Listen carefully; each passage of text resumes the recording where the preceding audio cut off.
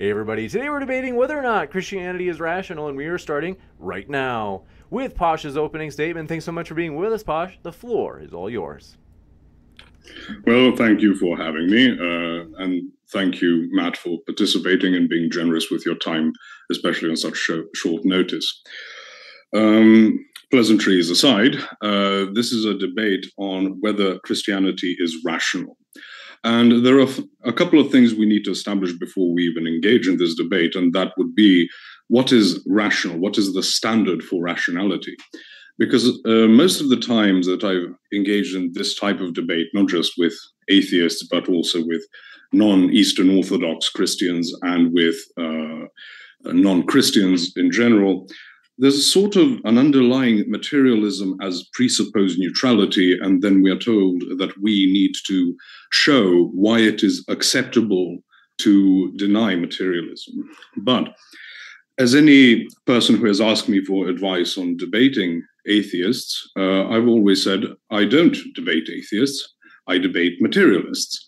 Atheism in and of itself is a negation of theism, but it is also a propositional statement. That is the belief in materialism, naturalism, however you wish to dub it, or universal mechanistic materialism, which is my favorite way to phrase it.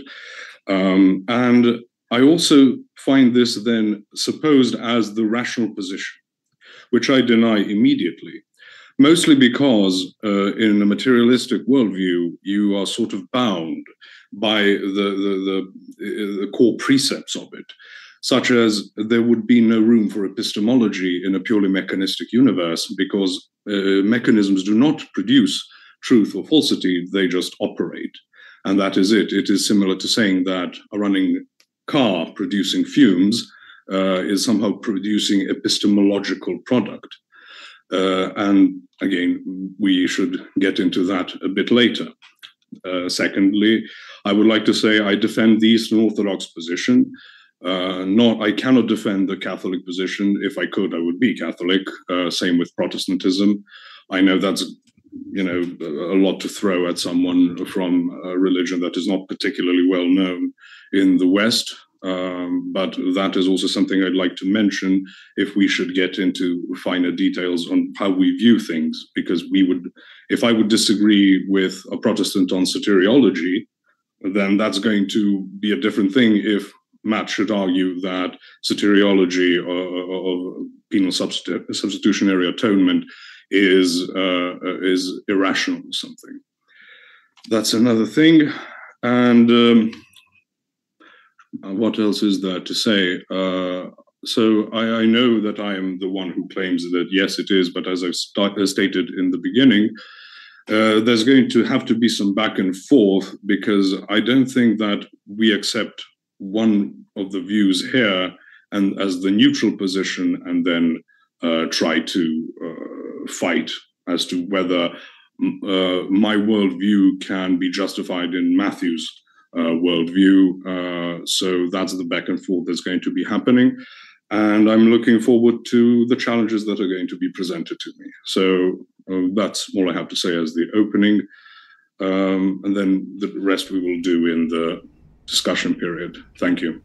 You got it. Thank you very much for that opening. And want to let you know, folks, if it's your first time here at Modern Day Debate, we are a neutral platform hosting debates on science, religion, and politics. We hope you feel welcome no matter what walk of life you're from. I'm your host, James Coons, and want to let you know we have a lot of juicy debates coming up. For example, in fact, even today, as you can see at the bottom right of your screen, Daniel Hakikachu and Naria are going to be debating whether or not veiling in Muslim countries is good.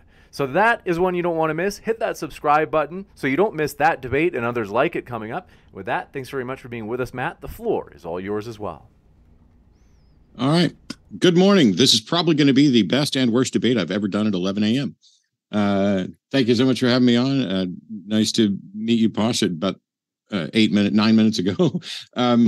I did a debate previously on Modern Day Debates on whether or not Christianity is rational, and my opening here is going to be a little bit different. If you can go back and watch the other one, that still stands. I talked a little bit about the difference between internal and external views of rationality, where you could have a a system like a gaming system or whatever. And as long as everything's internally rational, you're fine. But that doesn't really do anything for us. As a matter of fact, I had a discussion or started to have a discussion with Alex Malpass about this because he disagreed with me on some subtle points, and we hope to get to those as well. But whether or not something is rational is independent from what its truth value is. At one point, it was rational to believe that the sun orbited the Earth. Now it is not the case. But it's not rational anymore, not because we've discovered the truth. It's because the position that reasoned towards that was met with new information. And in order to maintain that view, one would have to ignore the new information. A rational view is one that provides an account that is the best explanation for all of the relevant information. A child might still reach the conclusion that the sun goes around the Earth, but when discussing if a belief's rational, we don't do it from the standpoint of a specific individual. It's not up to what I believe or what Posh believes or what I think's rational or what Posh thinks rational, but from the standpoint of humanity and humanity's understanding of the world as a collective. We use the knowledge of humans, not the knowledge of a human. Now, in addition to other things, I'm a magician, and so I have some ability at tricking people. I don't plan to do that today. I'm trying to be as plain as I can. But I've done magic for large audiences and small audiences. And when you hear people describe what they saw in a magic show after it's over, what they describe is almost always better than what was done or what could have been done. And in some cases, back when I was still a believer, it would bother me because I would do a magic trick for someone and then they would say, oh, you have demonic energy. And I'm like, no, it's just a card trick. Here, let me show you. And I would show them step by step exactly what I did. And now that person who prior to that explanation might have, given the information that they had available to, reasonably concluded that I was somehow possessed by demons. Once I show them the actual mechanism, they cannot continue to be considered rational if they maintain that view. And many of them did. Some of them would say, well, that's not what you did the last time. They're doing a post hoc rationalization, ignoring relevant information that's required to maintain that belief. It's not about what any of us individually are convinced of. It's about what any reasonable person, honestly and fairly addressing all of the available relevant information, should conclude. Christianity, as far as I can tell, in all of its forms that we tend to discuss, is inextricably linked to claims of the supernatural. Yet the supernatural is untestable, unfalsifiable. There cannot currently be a rational belief in the supernatural. Evidence is lacking and opposing evidence is strong. And as long as that's the case, we're kind of done. Now, the supernatural may exist, but we can't currently, until somebody demonstrates a mechanism by which we can do so, have a rational belief that supports that conclusion. And I hear some people saying, but what about my individual experience? I've been a Christian, I've been a Hindu, I've been a Muslim, and I've had these experiences and you can't deny them. And again, knowledge that we're appealing to when we talk about rationality is based on the knowledge of humanity as a collective, not just what you experience. If you really did, in fact, see an alien or get abducted, that doesn't become human knowledge until it's verified, even if your belief is rational and accurate. As a matter of fact, it could be accurate. You could have a true belief from an experience, and it still might not be rational. Because direct experience is exactly what every audience member at a magic show, it's what every person sitting across from a con artist psychic has. They have direct experience of something. And then what they're missing is the other information that actually explains it. They've reached a conclusion that to them feels rational based on the limited information, but is not, in fact, rational given humanity's information, and in many cases turns out to not be true. In a debate that I did with Saitin Brugengate years ago, is in addition to like showing video of like my greatest hits, he started by saying it is rational to believe that which is true. Premise 2, it's true that God exists. Therefore, it's rational to believe that God exists. And he got me to focus on premise 2, that it's true that God exists. And that, by the way, is where most of us spend all of our time. But an audience member pointed out that his initial premise 1, it is true, it is rational to believe that which is true, or is reasonable to believe that which is true, is actually false. Something may be true, but you may not have a rational warrant to accept that it's true. This is something that I knew, but in a debate, it's easy to get sidetracked. Don't do that here. This isn't about truth. It's about whether or not a belief is rationally justified. It's whether or not there's a sufficient warrant for someone to hold a view. Rational justification isn't merely, this is consistent with what I currently believe. It is, this is consistent with the facts that are available. Otherwise, you can just declare anything rational by just sticking your head in the sand and avoiding evidence. In a big picture sense, not only is Christianity tied to the supernatural, which can't be demonstrated.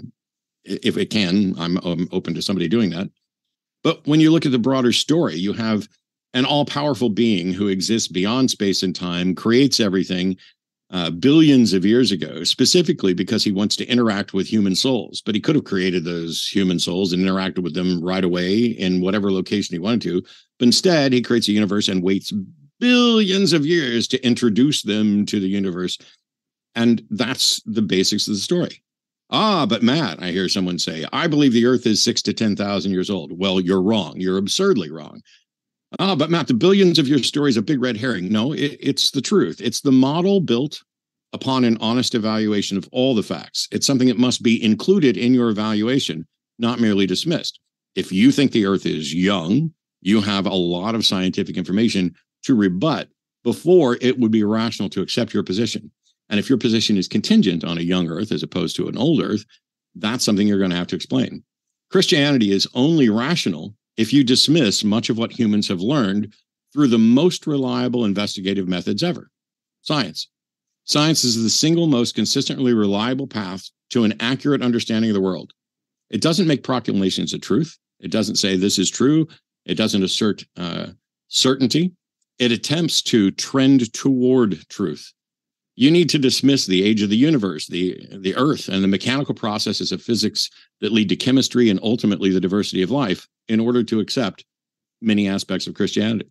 You need to dismiss what we know about the brain, both physically and psychologically, in order to pretend that there's room for a soul. You need to dismiss what we know about evidence, the reliability and unreliability of our senses, as well as good investigative procedures and current knowledge, in order to believe miracles. Christianity is only rational if you throw out most of what we know about how the world works and revert to a state of willful ignorance. And that isn't a rational act. Thanks. Thank you very much for that opening as well, Matt. And we're going to go into the open dialogue. But first, just want to let you know, folks, if you haven't checked it out yet, our podcast is available on every podcast app, Apple, Spotify, Google Podcasts, you name it. Modern Day Debate is on all of them. Our podcasts are uploaded from the YouTube channel to the podcast within 48 hours of the debate being live. And hey, got to tell you, it's ad-free and it's music-free. So if you don't like that intro music at the start, you can jump right into the debate with the Modern Day Debate podcast. Check it out on your favorite podcast app right now. And with that, we'll jump into the open dialogue. Thank you very much, gentlemen. The floor is all yours. So, Matthew, when you start, you say, would you agree with my characterization that you're a materialist? No, depending on, so first of all, it's Matt, just to make it easier. Matthew, whatever. Fair enough. So I'm a methodological naturalist or methodological materialist. I'm not a philosophical materialist. I in no way assert that the material world is all that exists. I just do assert that the material world exists, and if there's more than that, it needs to be demonstrated. So you would say then that it is irrational to, at least at this point, believe that there is anything other than the material? Yes, I don't see a rational justification for anything, currently accepting anything beyond the material. I don't know how you would test it or demonstrate that it's real or falsified, et cetera. Right. So let's go for a specific thing. We're evaluating rationality. I think that's a necessary prerequisite for then going to Christianity. So something like abiogenesis, something like the first protocell arising in nature without any, we would say, rational interference in the materialistic worldview. Yet we have absolutely no ability to demonstrate that has ever happened, because not even in a laboratory where people who are given the components needed can't assemble them, let alone have that happen in nature. So even if it was a successful experiment, which would be a huge thing in science. We haven't got that, nowhere close. So would you therefore say that it is irrational to believe in abiogenesis? So let me try to address this as clearly as I can. I don't believe that we have resolved the issue of abiogenesis. And so until such time as abiogenesis has been fully demonstrated, it would be irrational for someone to believe more than what we have demonstrated. For example, the Miller-Urey experiments, which do not necessarily match what we understand to be the early version of the Earth, still do demonstrate the possibility of forming proteins, et cetera. And so to suggest that because we haven't yet solved or been able to duplicate or replicate abiogenesis, that this somehow means abiogenesis didn't happen. I'm saying currently. Hang on. I'm saying just to conclude that didn't happen would be a mistake, but to conclude that that is what happened before it's been demonstrated is also a mistake.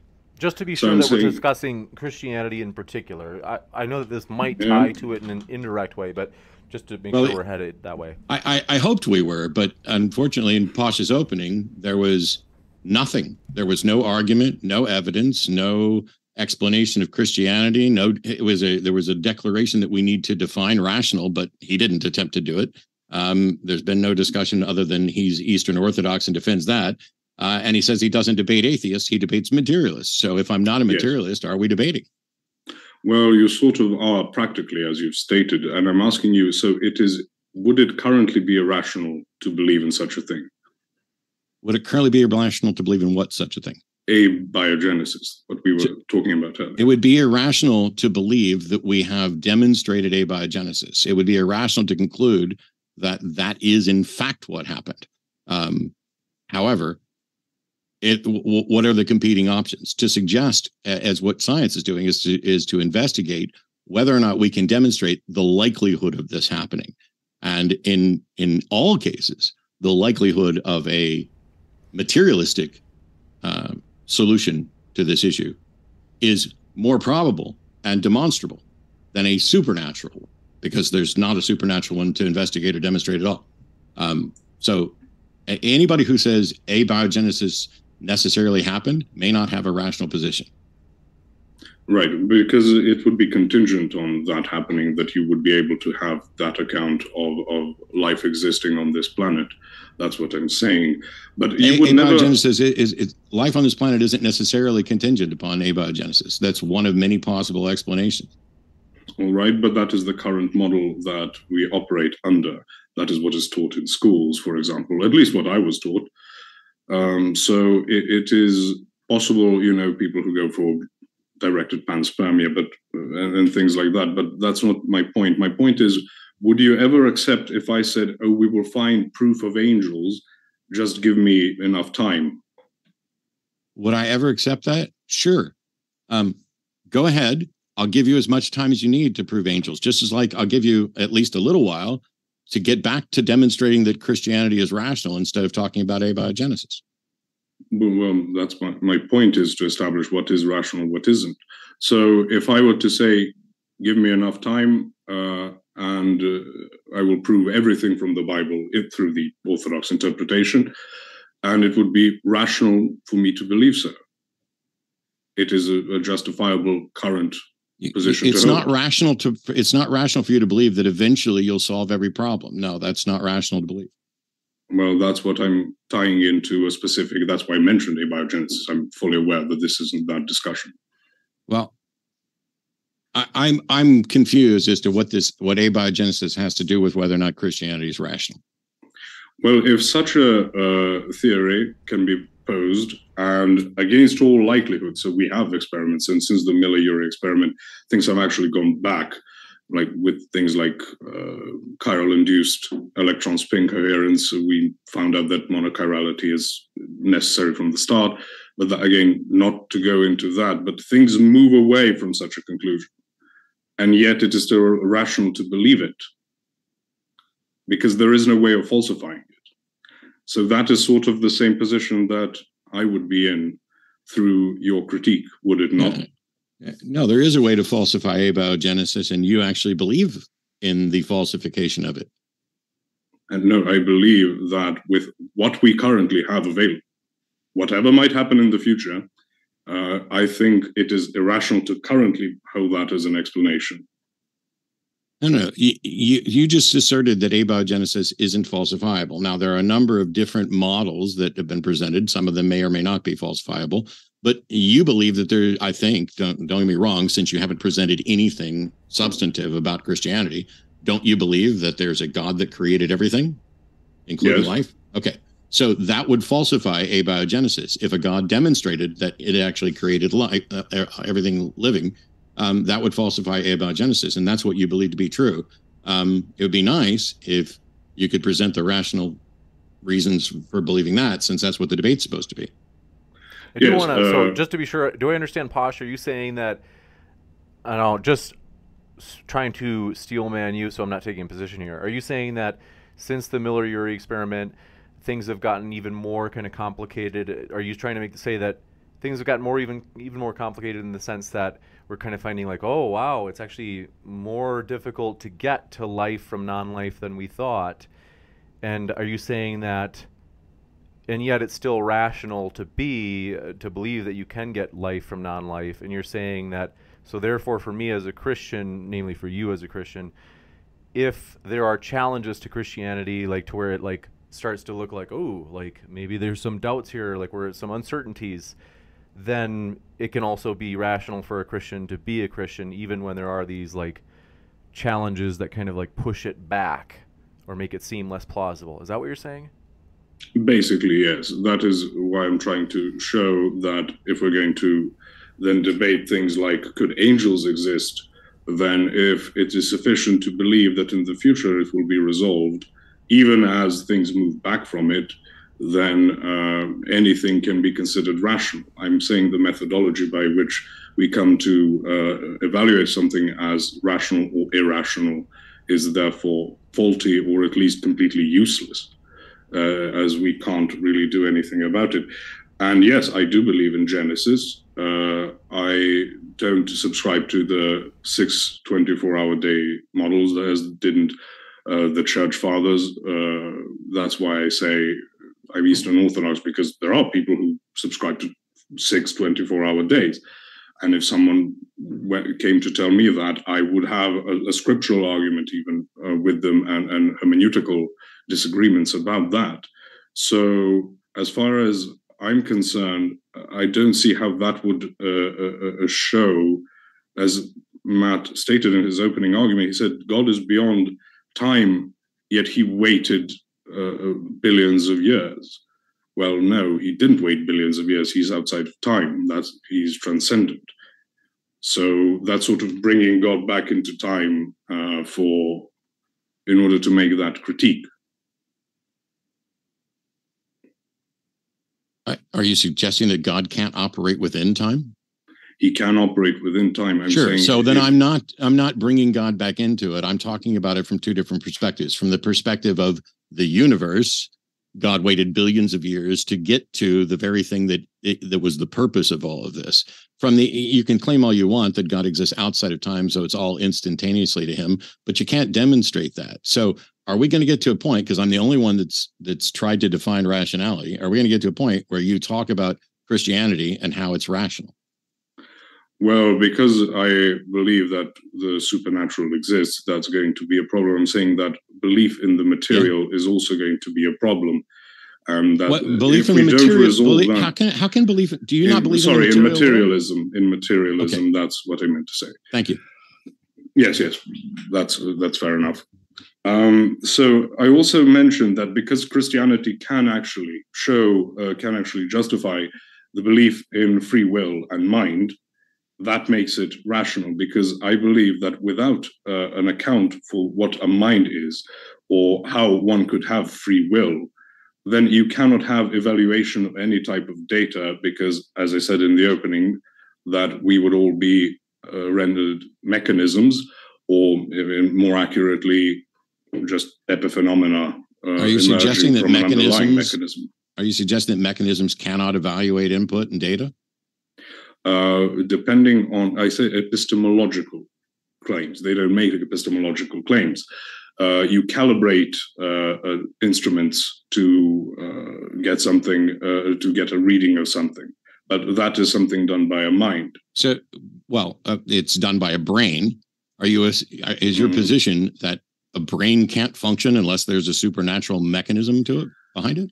I'm saying that if the brain is a mechanism, there is no mind and there is no evaluation. That the brain is just a set of, I wouldn't say predetermined, but something that could be calculated if we had all the data about the mechanism. Like, you're a magician, you know, you wouldn't say that when you shuffle a deck of cards that it's a random deck now.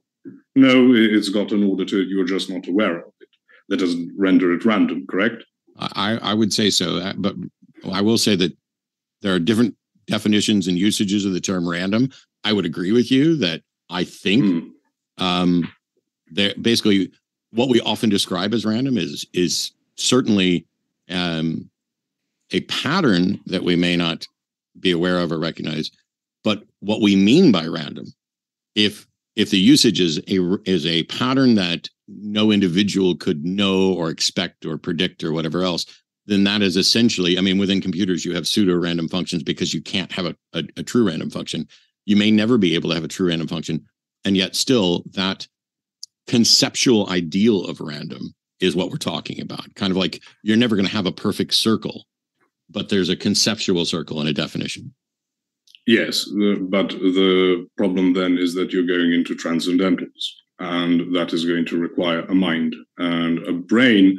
Again, if it is a mechanism, a predetermined mechanism, all the outcomes are equal and are just a result of,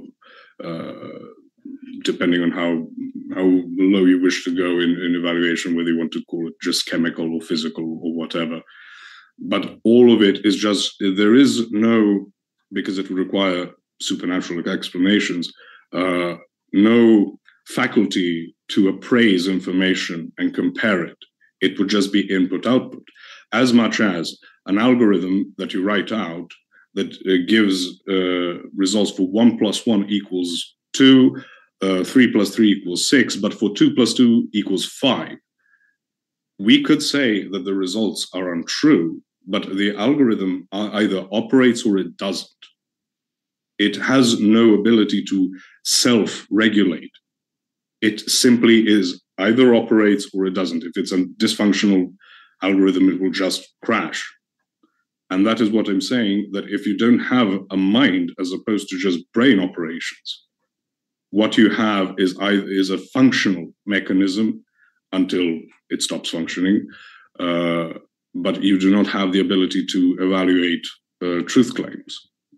Yeah, I don't know how you can demonstrate that assertion, especially in the face of that seems to be what brains do. And it seems that what you're doing is saying, this seems too complicated for natural functions.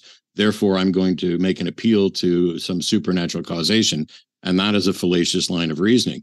The mere fact that you don't currently have an understanding of it, or that you might reject the best understanding of it, none of those justify leaping to the supernatural as an explanation. Even if we were in a state where we had no idea how the brain worked, you wouldn't be warranted in saying, well, we haven't come up with anything, therefore it must be supernatural causation. That is absolutely fallacious. You would need to demonstrate the supernatural causation or the supernatural interaction that you're asserting. But what I'm appealing to is the impossibility of the contrary. I'm not saying you're asserting the impossibility of the contrary. You're not demonstrating it. You can sit here all day long and say brains can't do this without magic, but that doesn't mean you're right. No. That's, my claim, first of all, has nothing to do with the complexity of the operations. I'm saying that a supercomputer can evaluate data, but it is merely processing it as opposed to going for, and of course a computer would be built with certain purposes in mind, again in mind by human beings, and then will execute those functions. And they are immensely complex and both in quantity and quality. So it has nothing to do with the complexity of it. What I'm saying is And yet you just use that word. And yet you just use that word, denying that this is. So here's the thing. Is it enough? If a brain can detect light and darkness, and that's it, if that's all it processes is light and darkness. And if it gets those wrong, it dies. Like if it's constantly moving towards the light, it stays alive. And if it goes to darkness, it dies. Is that too complex? Is that too much for a materialistic solution? Does that require supernatural intervention? No, that's not my point. What if it has a corrective mechanism where if it gets it wrong, it has a feedback loop that then adds this failure as something to check for in the future? Does that require supernatural intervention? No. Okay. That's exactly what computers do. And it seems to be what the brain does. What does the brain do that could not be reduced to that corrective mechanism? That's, you see, you're bringing it back to your paradigm and then saying it doesn't because my paradigm exists in reality, and you're asserting something beyond reality that you need to demonstrate. Presupposing one's conclusion is not. I'm not presupposing. You are asserting that mine is not possible. And I'm giving you an example, which you've already agreed to, is possible. And I'm asking you now a question of what does the mind do that doesn't fit into that model you've already agreed to? That it can make epistemological evaluations, not simply react to stimuli. If you're saying reaction to stimuli, let's say if a brain can react to dark or light, and it doesn't die wherever it goes. Because I don't think people who believe wrong things necessarily die, especially not when we get into the minutiae of certain systems. How are you going to determine anything? It's just going to be a brain floating around. There's no truth claim to it. So first of all, this debate is supposed to be, is Christianity rational? We've spent zero time on Christianity, and you've spent zero time on rational, because now you're getting to whether or not X is true, which truth is independent of whether or not it's rational. Now, my position is that what the brain is doing that you want to label epistemology is nothing more than an incredibly complicated loop of evaluation that we have evolved to disguise the loopiness of the mechanisms. And you're asserting that this is impossible, and I want you to demonstrate it, but actually I don't, because that doesn't demonstrate that Christianity is rational. Because even if we had no understanding at all of what the brain or the mind does, even if I'm entirely wrong about this being materialistic, which I'm open to it being more than materialistic if somebody can demonstrate it, but even if that's all wrong, that doesn't in any way demonstrate that Christianity is rational. Are we going to get to that today? Just for clarity's sake, Posh, I was about to ask the same thing. In particular, how does this tie back to the original topic of, is Christianity rational? Is it something like, are you trying to make the case that if there are arguments or if there is evidence for theism more broadly, then Christianity is more probable? Is it that simple? I'm just confused on what it is, to be honest. What I'm trying to say is, if you're going to have a debate on what is rational, you're going to have to go for what is true to an extent, because, of course, nothing can be exhaustively demonstrated as true outside of closed systems. That's a different topic altogether. What I'm saying is, if a system, my system, can account for mind and will as the ability to pass between information outside of the loops as he describes them, but even then, those would have been predetermined. Again, if it's calculable, it is basically predetermined. If you have that system in mind, you are just going to be an outplay of this mechanism. However complex it gets, however simple or however complex, it's just going to be a mechanism. And I believe that if you cannot account for it, this would include predeterministic systems of religion. You're not going to be able to make any type of claim, because every belief or idea or thought that you have is simply this outworking of this mechanism. And if we have, and there is no ability to compare them. I hate to interrupt you, Posh. It's just that sometimes when I'm a little bit confused when you say this mechanism. Do you mean like the mechanism assuming Matt's worldview or your worldview? That's where I'm like, sometimes like there are words where I'm not sure if it's using, like you're referring to whose system, things like that. That's where it's difficult to follow. Okay. Any system that is predetermined has no truth claims and therefore cannot have rationality claims. And by system, you mean like a worldview? Is that what you mean? Yes, basically. Okay. Gotcha. So that's what I'm saying. Christianity has the ability to account for it.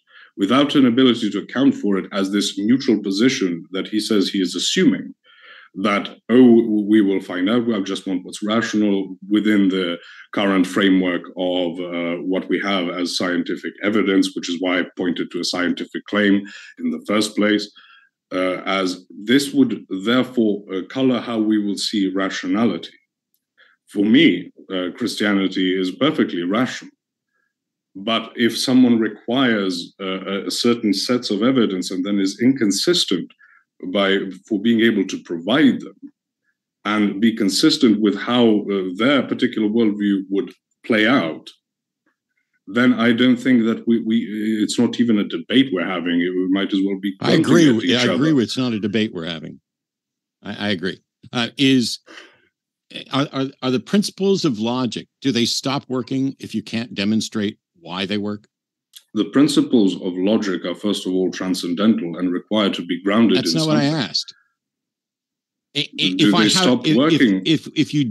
If you aren't able to show how identity, non-contradiction, excluded middle, that they are inviolate and how they work, does that mean they don't work? I am afraid I don't understand. Well, your assertion is that, first of all, materialism reduces us to just being a mechanism. I'm fine with that. Prove that I'm not just a mechanism. But second of all, the mechanism, you claim, if you can't offer an explanation for it, then you can't get to truth claims. But that's not true, because we have no way to demonstrate the truth or reliability of the foundations of logic, and yet logic continues to demonstrate its reliability. It's like my car still runs even if I don't know how or why it runs. There can be a black box in there, and all you're doing is saying that, hey, my magic model can account for this. Well, so can anything that someone can invent that they just assert is the explanation for it. And instead of asserting it, you need to demonstrate it. So since the subject of the debate is Christianity rational, it would be very nice if you would tell us what you mean by Christianity and why it's rational. Because now we've been here for 40 minutes and we've talked about epistemology and mechanisms and mind, and I've answered your questions, and yet even throughout your opening, there wasn't a single argument, a single piece of evidence, no definition of Christianity, no definition of rationality. Why are we here? The point I was trying to make all the way to this point is that if we don't have a framework in which we operate, then you cannot have the question, is this rational? If you ask me, is Christianity rational from a materialistic viewpoint? No. Is materialism rational from a Christian viewpoint? No. So if that's how we're going to do it without finding how we're going to evaluate these things, that's why I said we might as well be barking at each other. There's no point to having the debate. When you say we don't know, you can operate a PC or a car or whatever without knowing how exactly it operates. What I'm saying is that unless you have justification for a mind or for the transcendental, such as logic, you cannot know what it is once that is extrapolated back from this particular example that you've given and going back into the universe. And what is rational or irrational cannot be determined unless you fulfill certain necessary antecedents to that. One of those is having the ability to do epistemology. You understand my point for why you need a certain level of the ability to make truth claims in order to be able to determine whether something is rational. Is it possible for something to be rational and not true? I don't see how. I mean, if you mean internally consistent, then perhaps. Cool. So truth isn't tied necessarily to rationality. Rationality is the position of holding a view, as I was talking about before, that is consistent with the available information, does not exclude things that are inconvenient, for example. And if that you cannot evaluate whether the information is true, can you then make a standard for what is rational and what isn't? Sure, I don't need to know whether or not the reality I experience is the ultimate reality. I don't have a solution to the problem of hard solipsism. I'm not aware of anybody else that does. But whether or not the ultimate reality has some truth in it, I can talk about the reality I experience. And as long as you and I agree that we share that reality, are you in agreement that the reality that we experience, the universe is, billions of years old? And as long as we can agree to that, then we both have to look at the world and say, oh, that fact needs to be included in our estimations. Now, for you, it's probably not a problem because it seems that you've come up with a way to view Genesis where there's not a conflict, or to view God where being timeless, it's instantaneous to him. So, of course, he can waste what would be billions of years on Earth and make 99% of every species go extinct because they're not irrelevant. And, you don't have to worry about it. But it doesn't make sense with the narrative. But the only thing that's required for communication is agreement on the terms and how they're going to be used. And the only thing that's required for an epistemology is an agreement on the structure of the world. Where we're disagreeing is that you think that there's more to the world than the material world, and I do not. And so you would need to then demonstrate the how and why you reached the conclusion that there is more to the world than the material, and what it is, and how you know what it is. I'm not asserting that the material world is all there is. I'm saying the material world, so far as we can tell, is all that we have the ability to investigate, and nobody has demonstrated anything beyond the material world.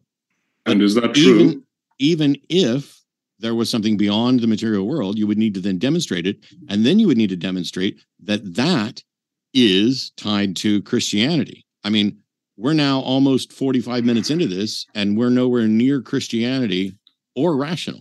Okay, is it true that the world is billions of years old? As far as I can tell, yes. Is it so? How does that affect whether it's rational or irrational? Because you say it doesn't need to be true to have a worldview like a young Earth creationist view. Oh, because a rational view would have some accounting for that piece of data. And so there's a mountain of evidence that goes into suggesting that the universe is billions of years old. And in order for someone to say, no, that's wrong, they would need to have arguments against those individual bits of data or the data as a whole. Okay, so you and I would definitely disagree on things like evolution. So if, let's say, hypothetically, I had proof that you couldn't get mammals through an evolutionary process, hypothetically. Okay. Is that not sufficient to then toss out evolution?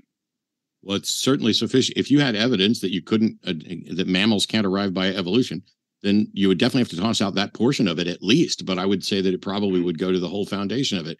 Yes, if you're able to falsify evolution, go for it. But once again, even if you were able to falsify evolution, that doesn't in any way demonstrate the truth of Christianity, nor does it make Christianity rational, which is the subject of this debate. Exactly. Why won't we talk about Christianity and whether or not it's rational instead of whether or not you can, which you can't, falsify evolution? Well, I certainly believe I could, but that's not this you point. Believe that you can falsify evolution. Why the hell are we wasting time here avoiding the subject of this debate? Why aren't you out getting a Nobel Prize for overturning the cornerstone of biology? Well, just as much as people wouldn't thought it was Christian ridiculousness to believe in the Big Bang Theory, but that turned out differently. But I did debate it, so that's a different point. Again, I don't want to move into that. I bet. Why? Snark is not a particularly useful tool, especially when for 49 minutes now you've been avoiding the topic of this debate, making assertions that you don't defend, and now asserting that you can overturn the cornerstone of biology, but you don't want to. Cool. No, if you want to have a debate on evolution, that's something we can schedule. I'm not the person you should be debating on evolution. Okay, you should be taking it up with actual scientists. But are we going to talk about, is Christianity rational? Because I'm bored to tears now. Well, if I'm going to use the metric system, which I do, and you use the imperial, but we don't recognize the fact that one is metric, the other is imperial, we're just left with the ciphers, then we're not going to be able to compare our views of what is rational, what is irrational. What is sort of what I'm saying, I could, for example, argue like the watchman fallacy or argument, watchmaker argument, sorry, that if I would have to prove that it couldn't have arrived through a natural process. Yes, and by the way, that's what you're asserting. You're asserting that the mind can't do this for material purposes. You keep making assertions about what can't happen, and your entire case is to say that you're rational by virtue of the impossibility of the contrary, but you never get close to even attempting to demonstrate the impossibility of the contrary. You just keep asserting it. That's not how any of this works. That's not how rationality works. That's not how you convince people. That's how you convince yourself, but that's not how you get to a point of a rational conclusion, is just to say, oh, that's impossible, so it must be this. Okay, prove that that's impossible. Well, why are you making me prove it? It seems unfair that you're making me try to prove that it's impossible. You're the one that made the case. I didn't write your opening. I didn't write any of your responses. If you're going to come in and say it is impossible for a mind to come about by materialistic means, and therefore it must be a supernatural thing, you have to demonstrate that. And then when you're done doing that, that's when you can say, and because it's a supernatural thing, here's why it means that Christianity is rational. But you're not doing any of that. Well, what I am saying is, if you define mind, for example, as brain functions, brain states, or whatever, then I'm saying that there's consequences to how coming to that conclusion. And if you are going to accept the consequences of that conclusion, you can't keep metaphysical things, but then have only a physical account for it. And if you, the same thing I said, that if you have a determined system, you are just going to come to conclusions that you were determined to come to. Whether that be Christianity or Islam or Buddhism or atheism, you are not an actual thing. You are this epiphenomenon. What I'm saying is, to act in such a way would be a performative contradiction. To use a mind and then say, oh, I'm not using a mind, it's just something that's happening, it's froth on water. That would be this just surface level phenomenon, as we would have to conclude a mind is in your worldview. But if you don't have to then ground back your views and say there might be the supernatural, or there might be just the material, I'm saying that if you are just in the material, there are consequences with it. There is baggage that goes along with it. And that is what part of what I'm trying to say, that something is the impossibility of the contrary. I'm saying if it's just the material, if it's just the natural, you have no truth claims as actual truth claims. You have no claims, you have no you. There is nothing. It's all a mechanism playing out of all sorts of parts. Again, the complexity is not the thing I'm appealing to. I'm saying if you are going to have that, you're not going to have the ability to make truth claims to any extent, and therefore conclude what is rational or irrational in any way, shape, or form. Assuming what you're saying, Posh, I think some people in the audience have asked why, even granting that it was the case that materialism has this problem, why would it be Christianity rather than other versions, you could say, of religion that are non-naturalist or non-materialist? Well, part of it is the predeterminist problem I'm saying, but I would then also say that if you have a transcendent deity, which I believe is necessary for to actually have anything, because if you have a God that is within time, then you have a God that is either the God of Platonism and Aristotelianism and stuff like that, that he would be bound by time. But then time is going to have to predate God. So you're going to have something from nothing, even in that system. That's one way to remove things. And I believe, I mean, a transcendent God could only be known through revelation, because you cannot reliably just go to nature with natural theology and then try to argue back into the transcendent. We Christians believe in the fallenness of nature. So it's like watching a totaled car and then not accounting for the fact that it's totaled, and then make conclusions about the engineer who designed it or built it or whatever. So that is going to start eliminating conclusions, but ultimately we are going to have to go to a belief system. I think Matt agrees with me on this, because even he, as he said, he has no answer for hard solipsism. That's a fair thing to say, but we operate with beliefs. So now, with those beliefs in mind, I'm going to have to say that to believe in a material account to this point is going to have to, you're going to have to throw out things like epistemology, because that is as far as you can get to a mechanism. It is a necessary part of your system. And then if you're going to hold that system as the standard for what is rational, you're going to break from what is going to be possible or considered rational.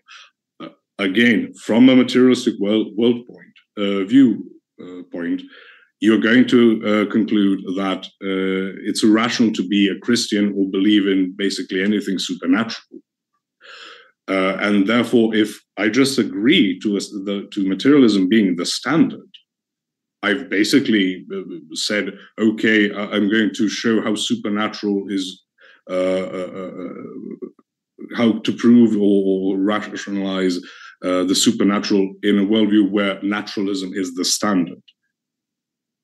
So I'm not going to grant that naturalism is a valid position to hold as a measuring stick against what is rational and what isn't. We're near the time, but I don't want to cut off Matt in case he has anything to add. We are close to when we'd normally go into the Q&A, maybe a little bit earlier, but that's why I want to say, Matt, if you had any additional points you wanted to make or any responses you want to make before we do the Q&A. Well, at the end of this, is there a closing remark, or should I just make it now and do the QA? Now would be a great opportunity because we won't have closings after the Q&A. Sure. Posh's core is that he begins by believing that reasoning isn't possible without a God. He now has a hammer against materialism, and so every problem he sees is a nail. But he just asserts that it's not possible to reason without God. He doesn't demonstrate it. He doesn't attempt to. And all of that is completely secondary to the subject of this debate, which is Christianity rational? Because he wants to say that Christianity is rational because it can offer an account for rationality and reasoning. And yet so can any other potential magical solution to a problem that in philosophy does not have a solution.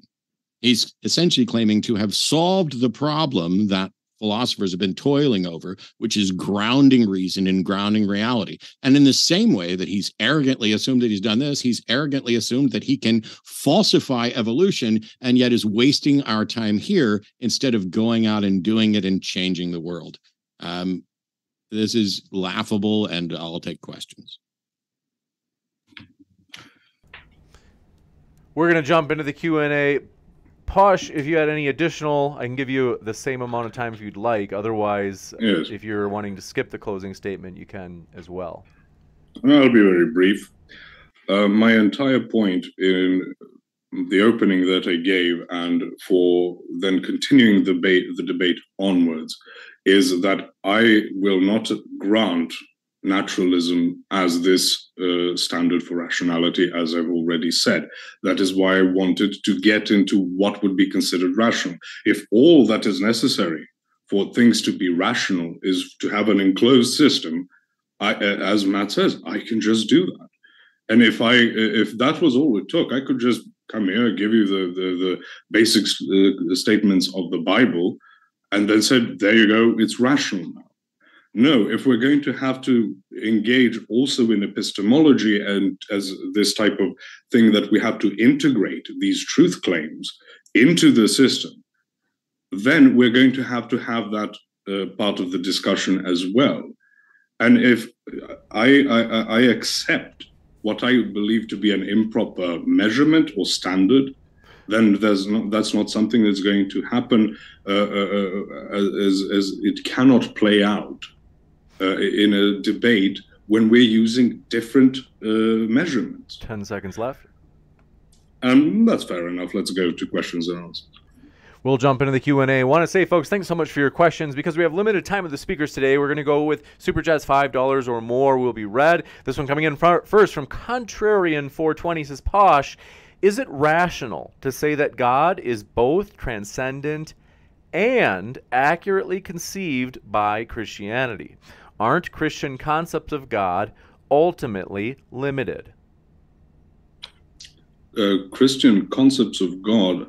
So he wants to say he is both transcendent and? Could you repeat that part? They said, is it rational to say that God is both transcendent and accurately conceived by Christianity?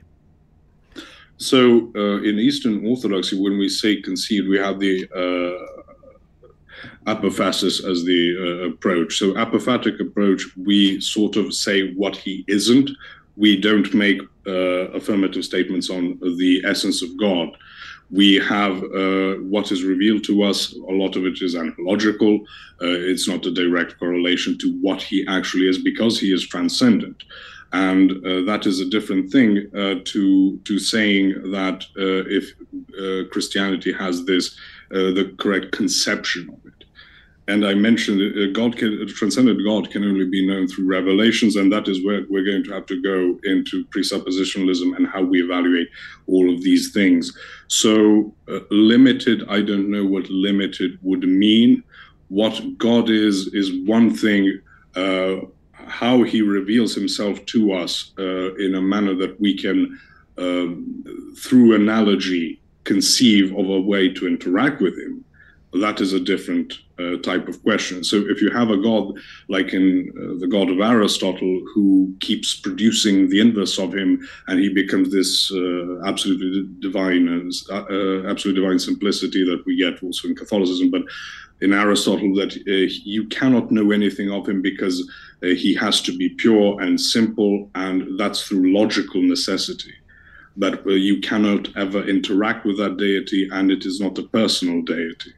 This one from Pro Debate says, I'm wondering if Posh thinks that Jesus rose from the dead and what quote-unquote rational, or I think they might mean rationality, he has to support this, or rationale, maybe they mean. This seems central to Christianity being quote-unquote rational. Yes. So this is sort of like a pathway engagement where, okay, if we believe that God created the universe, such an act would not be particularly difficult for him. So do people resurrect if materialism is true? No. But if God exists, can he raise people from the dead? Yes. That is the internal coherence that we're talking about. And therefore, it would be rational in that extent, and why I tried reaching over into materialism so we have this back and forth available to us. You got it. This one coming in from, do appreciate it. Melody Kate says, so Posh, Christians are just always right about their God, regardless of facts and science? Well, I don't. That is a very vague question because I don't know depending on what. The reason I gave a scientific example is that it is a necessary prerequisite to even have the idea of evolution, but it is in no way demonstrated, even in the optimal conditions, even with someone actively trying to achieve that result. And against all that we know of thermodynamics, to get a massive increase in both energy and entropy, you're going to that is something that goes against everything we know, as I said, of thermodynamics. So that is counted as a fact in practice when we discuss how life came to be and how we as humans came to be. But at the same time, I'm saying, is it a fact? Because we don't even have the ability to show that it could happen in optimal conditions. I'm supposed to accept that it happened somewhere in nature. So what is a fact is going to have to come through that lens. If people want to go into particular things, that's a question to ask. But if you're going to simply give me a claim that is a scientific claim, but not a scientific conclusion, but one of the theories, and claim it as a fact, then no. So that is what I'm saying.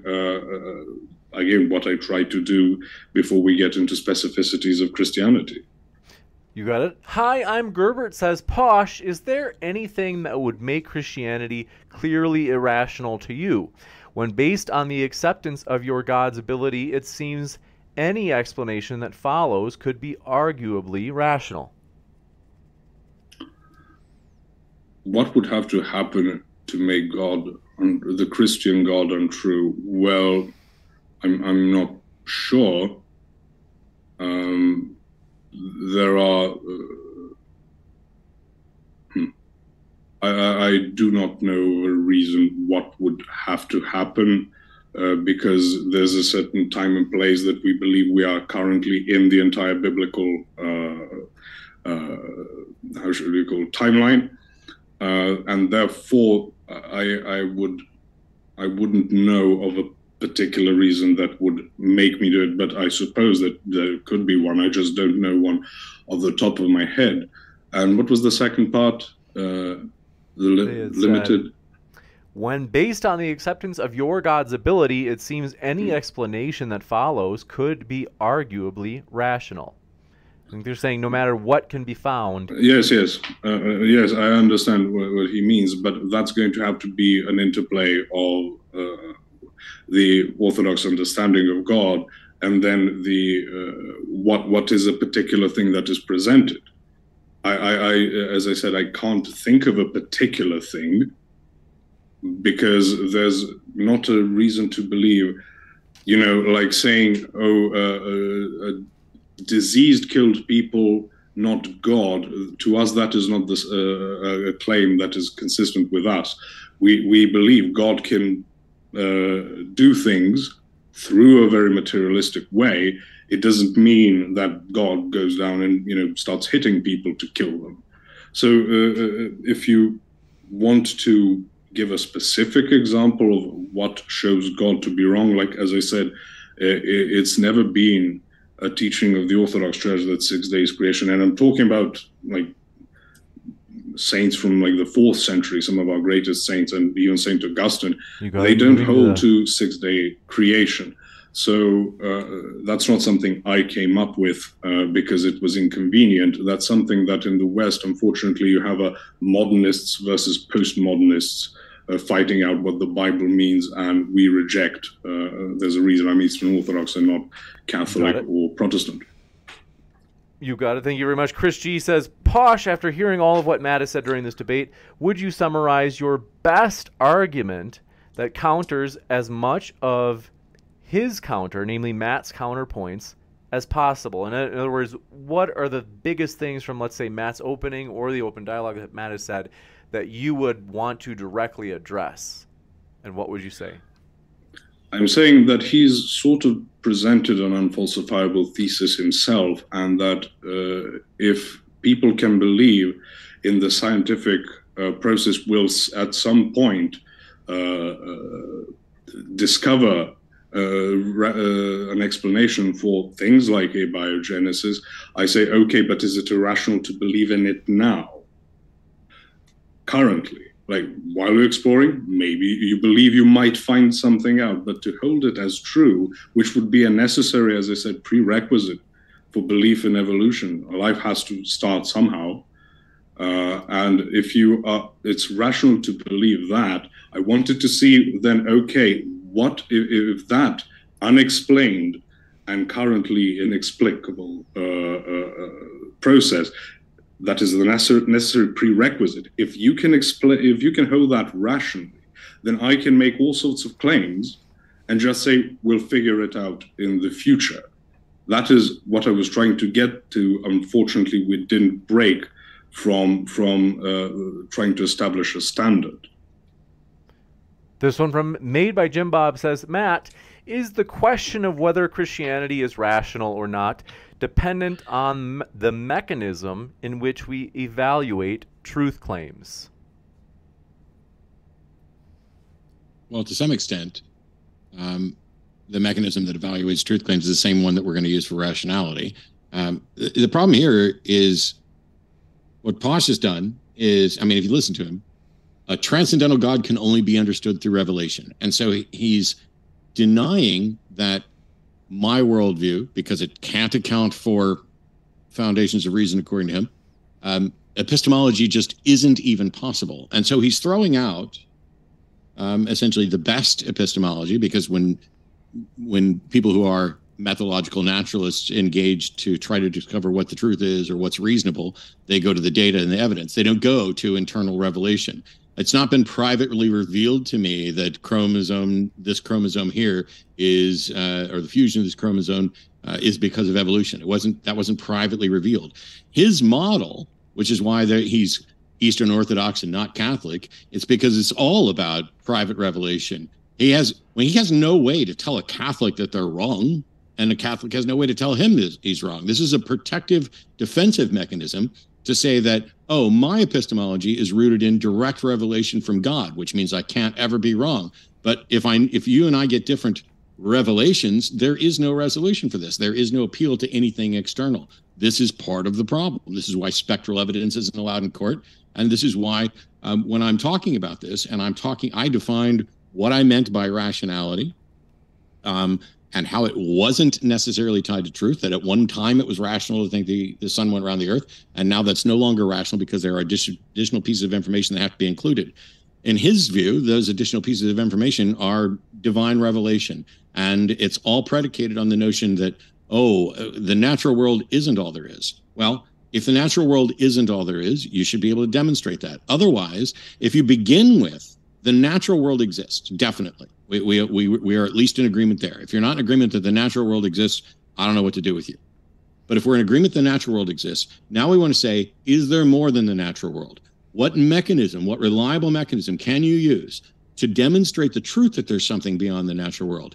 Because if you appeal to your private special revelation as the proof of that, you have no grounding at all. You have tossed out everything about reason and rationality and reinvented it in such a way that you can't be wrong. That is the ultimate unfalsifiable delusion. Okay, I will be very brief, but Matt, you yourself said you have no answer for hard solipsism. Correct. So which isn't a response to anything I just said. Yes, but because you appeal to the natural world. No, I didn't.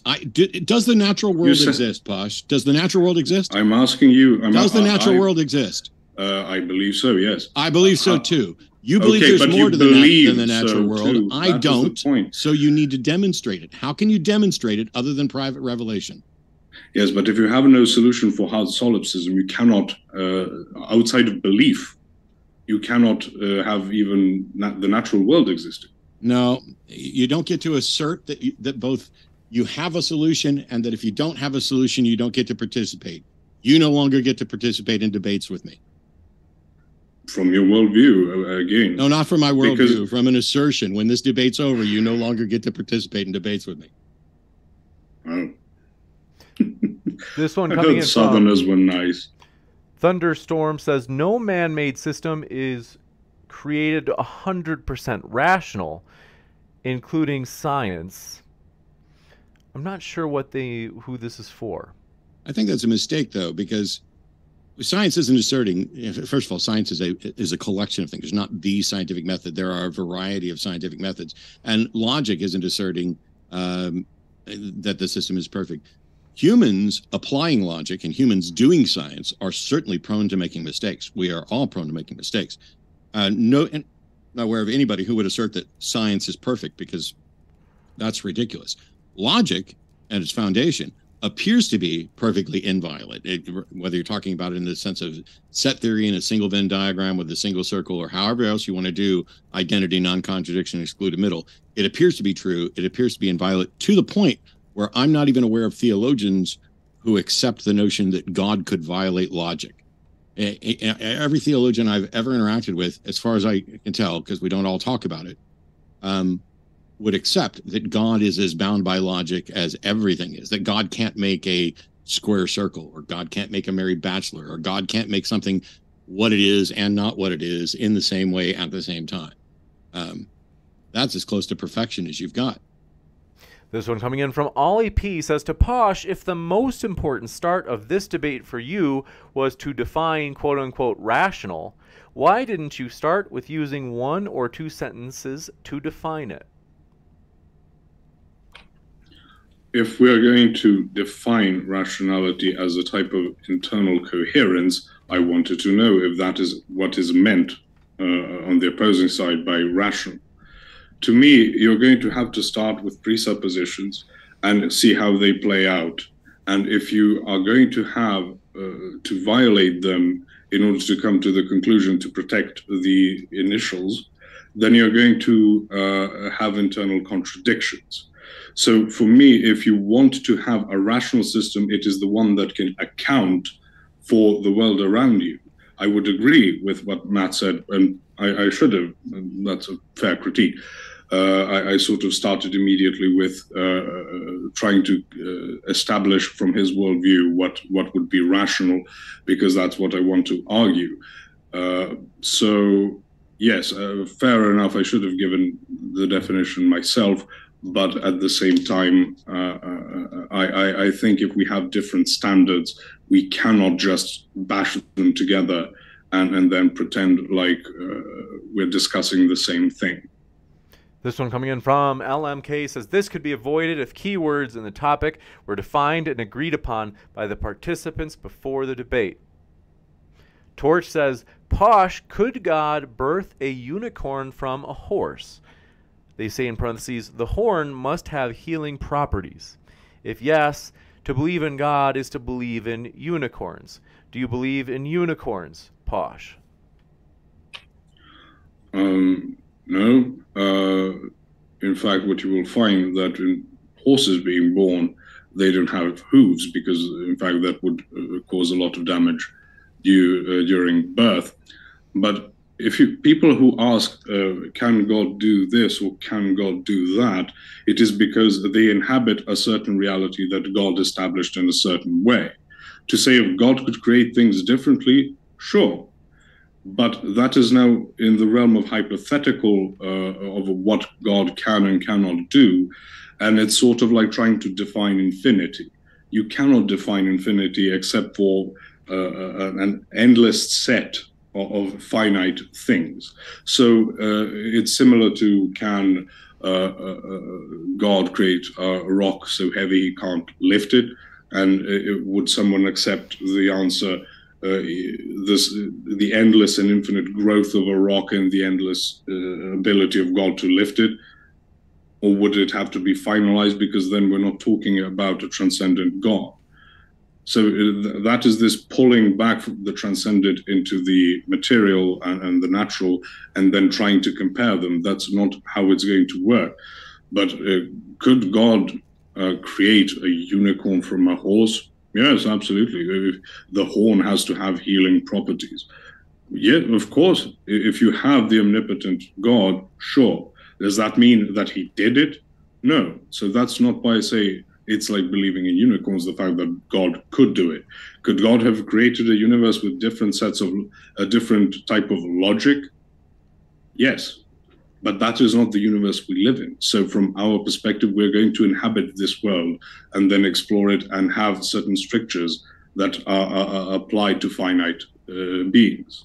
This one I think it's strange that you said infinity can't be defined, and then you went on to define it. And infinity does have a definition.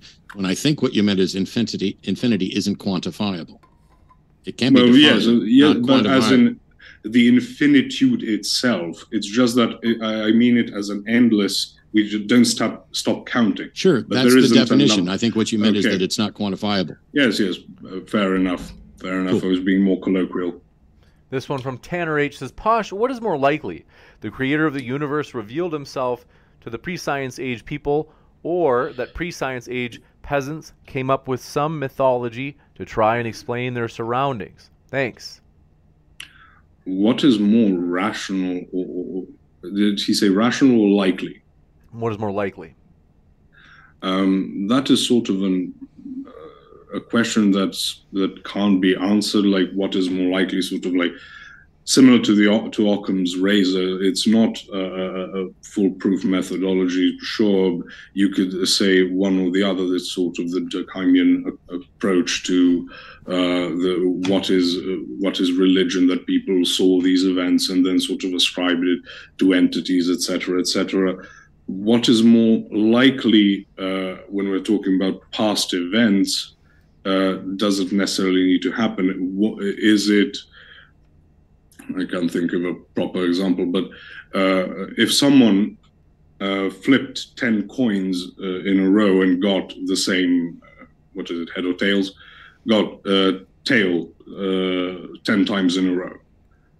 And is it more likely that he lied, telling people that he did it, or that he actually did it?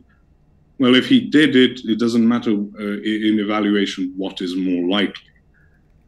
You got it. This one coming in. But it does matter what's more likely and what's more probable, and that goes to rationality. This is, for example, this is something I've done many, many times. If all 1,500 people who were watching were sitting here, and I said, okay, everybody flip a coin, and if you got heads, flip it again, and if you got heads, flip it again, and if you got heads, we would, with an audience this side, we would easily get at least one person who will have honestly flipped heads 10 times in a row. That's the way the math works out. And this is an example I've done in magic shows, and other people have as well, to demonstrate this. When the caller's asking you what's more likely, all they're saying is, what is it more rational to believe is the likely conclusion based on all the available evidence? And the thing is, if you don't have, or you are ignoring some of the available evidence, then your conclusion about what's more likely or what's more probable or what is possible, what is rational, may not be accurate. That was the whole point. But that is not what I was addressing. I was saying if someone did actually, you haven't been addressing the topic all day. Indeed, you address whatever you want. What I said is if someone actually did it. So and it is an event. An example where somebody did it. Okay, no, if someone actually did it. I gave an example. Post factum, does the likelihood of that happening determine whether it did happen or not? This one coming in from, do appreciate your question. A Call to Reason says, Posh, why do you rely on a theistic understanding of mind and pretend that creates a problem for naturalism? Nothing about mind defies brain explanations. I said mechanisms do not produce epistemology. That is my point. Any belief, if it is calculated in the future, what will happen? It is, if you reduce it to, let's say, an atomic level, it's just interactions of atoms. There's nothing that is true or false about it. It just is. All it's matter and energy. All of it is something that can be calculated if you have sufficient knowledge. Granted, we don't. That is also something I mentioned. So if you are just going to reduce everything to these interactions, where is the truth or falsity of that? So there is nothing affecting it. Sorry, I thought you were done. I am. So the debate was, is Christianity rational, which isn't necessarily tied to truth. But when you say that if minds are essentially just mechanisms, then there's no truth there. That is actually false, because truth is a comparison of things. And so as long as a mind can hold a concept about reality, and there's a reality to compare it to, then the truth value of that concept exists independent of whether or not that mind came about by purely mechanistic means, whether or not it was designed by a designer. None of those things are relevant to whether or not what it does produces truth and reliability. You're asserting that it can't do that without a God, but you haven't demonstrated that. And as a matter of convenience, rather than demonstrating it, you're just going to keep asserting that in a naturalistic universe, that can't happen, which is absolutely false and dishonest. Because as long as a brain can hold a concept and it can map to something in reality, then it has a truth value. And if we can evaluate it and do that comparison, then we have a truth value. And I said that you cannot have truth values if that is the case. Like I'll give a different example to 2 plus 2 equals 5. If you mentioned the thing, let's say you have a sensor for light, and you program it to say when it detects light to say light is off, and when it doesn't detect light to say light is on. Okay. Right. So you programmed it to give the false response. What makes it false? Because it's not consistent with the reality. That's what I just explained, is that the concept in the brain is about reality, and you compare the concept in the brain to reality to determine its truth value. I don't know why this is hard, but if you programmed it to give an answer that is the opposite of that, then it is false with respect to reality. But it is the mechanism itself. You again giving me the mind. I'm saying you would be that that sensor. Every brain would be that type of sensor. You don't know what it's programmed to react to properly or improperly. Right, which is, so yes, somebody could have a brain that is entirely programmed to run backwards, to give false where it's true and true where it's false. But that reliability is still a truth value, which is borne out by comparing it to reality. And because we have the senses that allow us to compare our internal model with the external model, this is the reason why science uses independent confirmation and peer review. Because that exists, we are now able to refine our model and change that. None of that supports your assertion that it's impossible without a God. This one coming in from, do appreciate your question. Humanist Reformation says, is it rational to say David Koresh is not the Son of God when he gets his words wrong, but Jesus is when he gets his words wrong? They say Deuteronomy 18:20 through 22 warns us of people like David Koresh and Jesus. I think that's for you, Posh. David Koresh? I can read it again if you'd like. He probably doesn't know who David Koresh is. Okay, gotcha. David Koresh is a co-leader. Okay. No, the fact that Jesus was and is the Son of God, and someone claiming to be the Son of God, that's, again, something that you would have to compare. There is no neutral position from which you can compare it. Again, if Jesus is the Son of God, does that mean that no one else could claim to be the Son of God? It's, again, this myth of neutrality keeps coming back up. This isn't a myth of neutrality. I actually agree with you. This is just preposterous. The fact that someone might be the Son of God doesn't mean somebody else can't claim to be. That is a complete non sequitur thing. I'm in agreement with Posh there until he says about the neutrality thing. That's irrelevant. Somebody could be Napoleon, and everybody else who claims to be Napoleon is wrong. That's an absurd position. You got it. This one coming in from, do appreciate it. Hi, I'm Gerbert. Says Matt, what evidence would make Christianity rational today, in your view, based off your opening arguments? Do you believe at one time in history Christianity was more rational than it is today? Yeah, I think that there was. See, it's difficult to say something like more rational because it's hard to quantify.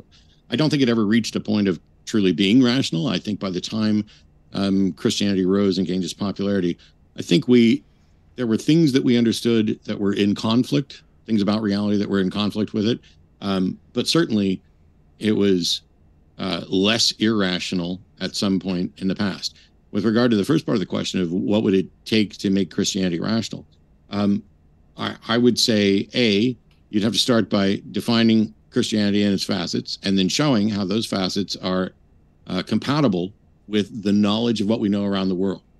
What we've learned over these years to say Christianity is consistent with these things and is not in conflict with these things.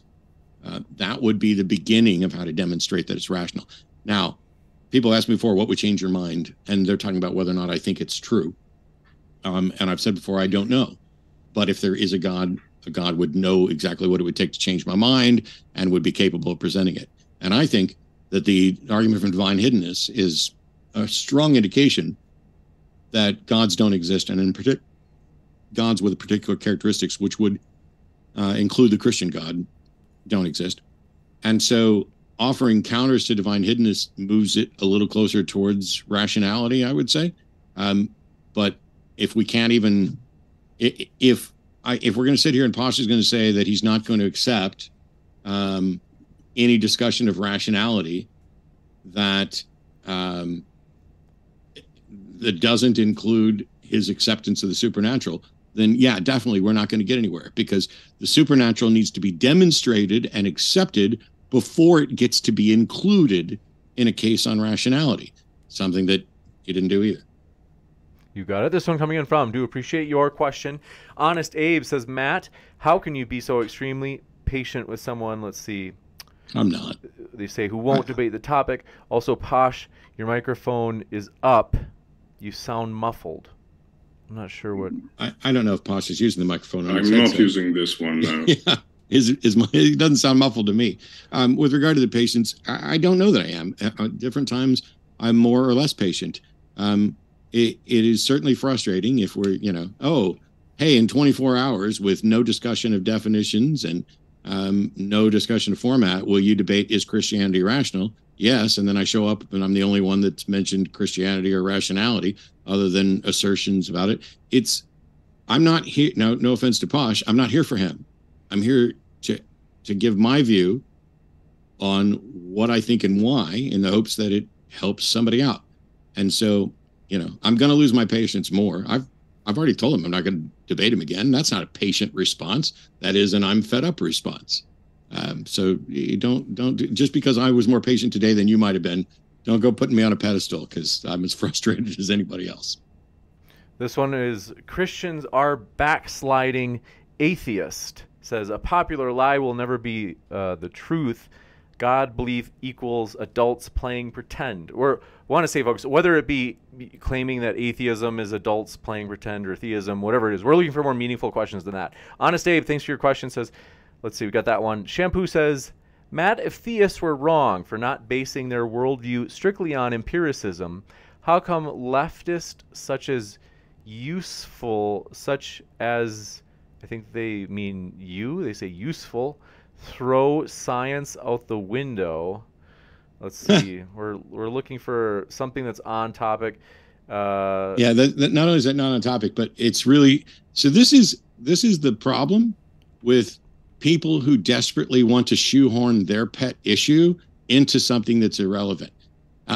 If you read that whole question, it starts with, if theists aren't basing their view on this, then why is it that leftists are throwing out science? First of all, leftists like me aren't throwing out science. You're the one throwing out science, and I know exactly what you're leading up to. Feel free to call into one of my mini shows, and I will be happy to school your ass on this. But also, if you can't put an argument together that begins with A and leads to something that's even in the alphabet, like if you go from A to bicycle, you're just way out of your depth here. Theists can and do, many of them, use sound reasoning for many things. I'm sure that there are plenty of things that Posh believes and accepts for the exact same reasons that I do. It's just that for the God things, And for foundational things, he goes beyond that. And I just want a justification for going beyond that. This one coming in from, do appreciate it, Franco Trujillo says, yippee, another debate. Appreciate your enthusiasm. Eddie Dean says, Posh, is it rational to believe that the world was populated through incest? Both Adam and Eve and Noah's family would have had to have used incest in order to procreate. Well, you're not going to get away from incest in any start of any population, unfortunately. But yes, why would it be irrational unless you believe that with the starting genetics, and of course this would include providence, that you're going to get sufficient depletion in the quality of human, that it would render the entire population incapable of functioning. So, but you're going to have to get incestuous to a large degree in any model. This one from Bob says, are Islam, contemporary Judaism, Mormonism, and Posh's view of Christianity equally rational because they share views of the same God, Posh? We don't share the same view of God. No, this was never the case. That's why I also said I'm Eastern Orthodox. I couldn't defend Calvinism, for example. It just simply doesn't work with the system that we have in mind. So when Matt said we and the Catholics cannot convince each other, that's completely untrue, because we would, for example, keep comparing, giving historical comparisons. So we, Eastern Orthodox, would say, okay, where do you get this view of the Pope is the bishop of all bishops, he controls the entire church, he can do this or that, something that they dogmatized in the First Vatican Council. But then when we go back to the first millennium, where we were still one church, we don't see that happening. And that is our argument against the papacy. Why? Because we believe that Christ, through his apostles, established a church, and then as things move on, they maintain the deposit of faith.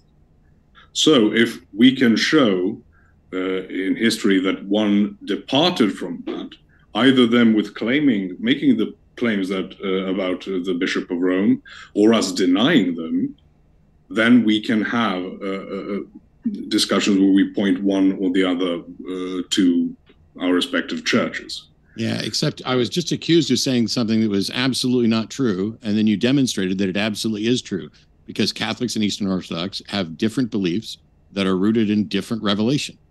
And if you could convince them, you would have to appeal to revelation and convince them that your revelation is right and theirs is wrong. That was the point. There's a reason there are over 1,000 denominations that all identify as Christian. It's because your epistemology is grossly flawed.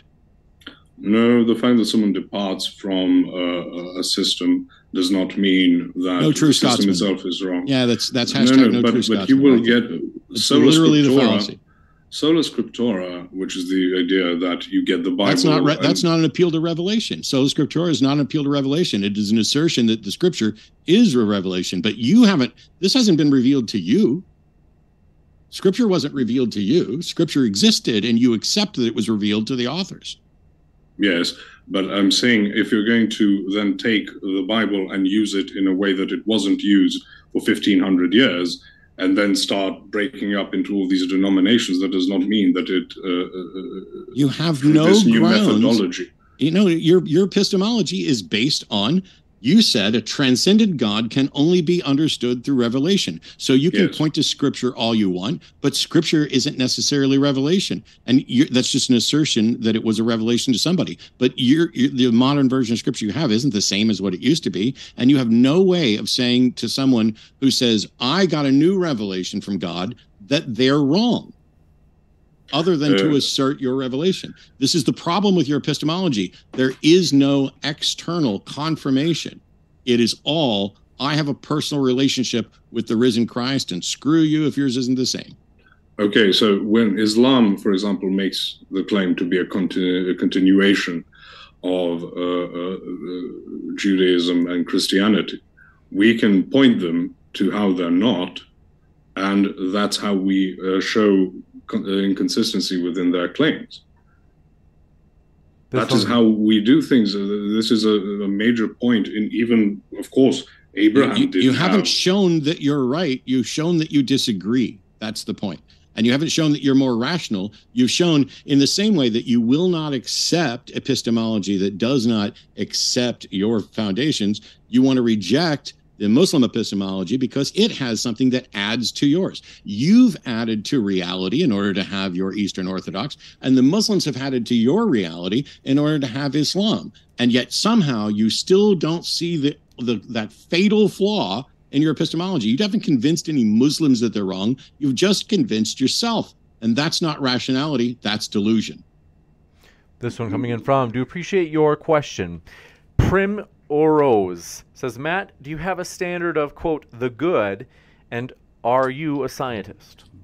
No, I'm not a scientist, and standards of good depend on the subject. You'd have to evaluate generally from a moral standpoint, that which, you know, adds to the betterment of our, as Sam Harris would describe it, well-being. But prior to Sam doing that, I gave a lecture about what we would generally view as good. We can be wrong about what it is. But if you and I agree on a standard, much like with a chess game, once we agree on what the rules are and what the goals are, we can evaluate moves as to whether or not they're better than other moves, and we can do that objectively. It's not my opinion whether or not this is a good move or a bad move.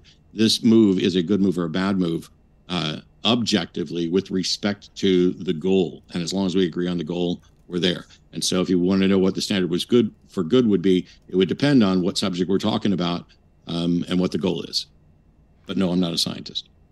You got it. And want to remind you folks, or I should say it for the first time, we are not able to take any more new questions, so please don't submit any more new questions. We've got to wrap up before the end of the hour. This one from Jay Mixon says, why is God, quote unquote, not hypothetical? I think that's for you, Posh. Why is God not hypothetical? That's what they asked, correct. I know. Because a hypothesis needs to be falsifiable, and the God proposition is not falsifiable, so it doesn't even qualify as a hypothesis. But I think you meant hypothetical in the colloquial sense, and that's because people genuinely believe that God exists. But likewise, if you limit things to naturalism, it is impossible to prove supernaturalism because the only proof you accept are naturalistic. See, what you just said is, if you begin with naturalism, you can't prove supernaturalism. So how can you prove supernaturalism? Well, you can have, I'm saying if there's something that naturalism cannot account for, then you are going to have to abandon. How do you know that naturalism can't account for it versus naturalism hasn't accounted for it yet? That's exactly my point I was trying to make throughout the debate. If you can just say hasn't accounted for it yet, then there is basically no limit to what you can believe. No. It's not an assertion that it will. You're claiming that it can't. And that's what you have to demonstrate, that you don't and you never even attempt to. You're asserting that naturalism cannot explain this. You even just did it a second ago. You said if you begin with naturalism, you cannot demonstrate supernaturalism. And yet, when the question is, how do you demonstrate supernaturalism, you don't have an answer. But supernaturalism is then what you wouldn't define it as supernatural anymore. You would have to integrate it, and therefore you're going to eliminate the entire category. Yes, the category isn't eliminated. No. The category isn't eliminated permanently. The category is eliminated until such time as it can be demonstrated. Just like I'm going to eliminate the magic category and the fantasy category and the bullshit category, because that's what we're supposed to do. We hold those categories off as you don't get to appeal to these until they have demonstrated veracity. And you are saying that if you begin with naturalism, you can't demonstrate any of the other ones. Well, that's too bad. It's not the fault of naturalism or sound epistemology that it doesn't include bullshit. This one coming in from... It's just rhetorics. It's not just rhetoric. It's epistemology. And if yours wasn't so fundamentally broken, you would understand that. This one from Estho Land says, Posh is talking about violation. His presentation is an assault on our time. Those turning and hoping to listen. Let's see. Are the ones being violated today? You have a critic, Posh. This one coming in from Made by Jim Bob says, Matt, did science tell you it's the most reliable method? No, science didn't tell me anything. Science isn't a thing or a person that can tell me anything. The scientific methods have been the single most consistently reliable methods of accurately modeling the Earth. Nobody had to tell me that. Nobody told me that. Science didn't tell me that. It is demonstrated in the same way that breathing air has been demonstrated the most effective use of my lungs as opposed to breathing smoke. This one coming in from, do appreciate it, Quilo. I don't even know if I pronounced it right. It says, if personal revelation rationalizes one's belief in God, why is it irrational for one to lack belief without said revelation? So personal revelation, we don't just go for personal revelation. We go for also a coherency model. So that's again why I said about Islam, that if it claims to be a continuation of something and then isn't a continuation of something, it isn't in line, it breaks fundamental precepts of it, then you're going to you would reject that private revelation. Also, it is, of course, faith that plays a part in this, as much as faith as in belief, and as much as someone who can't refute what's it called in hard solipsism also has to function on faith. You cannot fully exclude it, and I believe we agreed on that, that there is you have to have a certain level of belief in it, but it isn't this idea that any private revelation is sufficient outside of this system that is going to be established. Like in Christianity, if someone shows up right now and says, oh, actually, Jesus was a woman, then that would be inconsistent with the previous revelations. You got it. This one coming in from, do appreciate it. So the first revelation is the one that's right, and the ones that come after are inconsistent with it. And that's not a flawed epistemology. The first revelation is the right one. Okay. This one I was from talking the about Bread internal Boy. coherence. Bread Boy says, Posh, you don't reckon it's wiser to accept abiogenesis is possible and shouldn't be fully accepted with only partial evidence over asserting that God has created something? Well, what would then be wiser if currently we do not have the ability to demonstrate it even in the most optimal of circumstances, and breaking even certain rules that would have to be followed to get it through a prebiotically relevant manner, then I would just reject that as part of this mechanism. If we are talking about, this is again the watchmaker thing, if you're just going to keep relying on the ability that in nature we can find pieces of metal, therefore the watch, isn't it wiser to accept that the watch occurred naturally? That does not, and this is what I'm talking about, just accepting naturalistic evidence, admitting naturalistic evidence. You're going to preclude any ability of invoking an agent. But that is the entire conundrum around that thought experiment. You got it. This one coming in from, do appreciate your question. The Overgiver says, question to Posh, would showing incoherencies within the biblical narrative undermine the necessity of God to ground rationality? The necessity of God, well, if you showed internal incoherence in the Bible, that would be enough to show that the biblical God is not the true God. This one from? So to ground it to ground rationality, that's a different thing, because again, I don't reject the idea that you could have different conceptions of God, but you would still be in relation to naturalism. Then it doesn't exclude the other. This one from Sarah Cookenauer says, to Posh, deer are born without antlers. So by your logic, did I just prove the existence of unicorns? I don't see how that is anywhere sequitur. So no, the fact that horses do not have a horn. Someone made a meme. What do you believe is a more rational thing to believe? Unicorns. So basically, a horse with a horn on its forehead, or a giraffe. If you've never seen either. If you were living somewhere completely inaccessible to the existence of a giraffe, and someone says, "Oh, I saw this giant animal that looks like tapestry and has this enormous neck and giant heart that needs to pump the blood up," and things like that. People would rather believe in a unicorn as in a horse with a horn, like the way a deer could develop antlers, than a giraffe. That does not mean that you don't have giraffes. You got it. This is, appreciate your question, made by Jim Bob. This is a not last one, but at least one, the last one we can fit in before we have to close out any new questions. Matt, did the scientific method prove that the scientific method is the most reliable method? No. First of all, as I said at the beginning, there is no the scientific method. And you didn't use the scientific method to prove the scientific method. What happens here is that we begin with identity, non-contradiction, excluded middle, the foundations of logical reasoning. From there, we then begin to construct logical arguments, logical syllogisms with major premises, minor premises, and connecting terms. And Aristotle and his band of merry logicians went through and demonstrated of all the possible syllogistic forms, which are actually valid in structure, which means that if there are true premises, you get a true conclusion.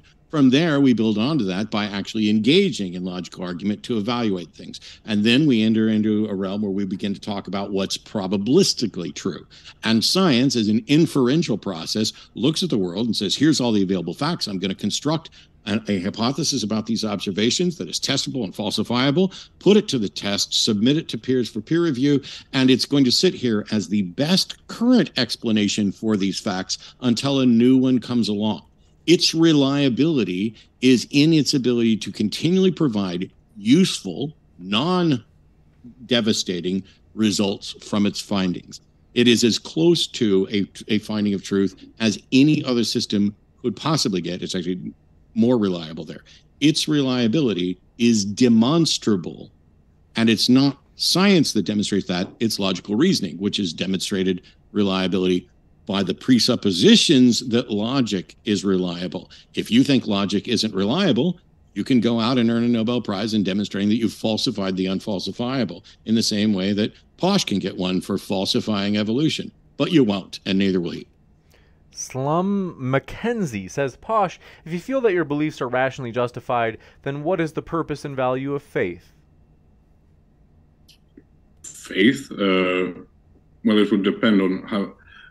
so there's a difference in interpreting faith, for example, between us and people who subscribe to the idea that faith is just beliefs. We do not hold that definition of faith. We define it as faithfulness.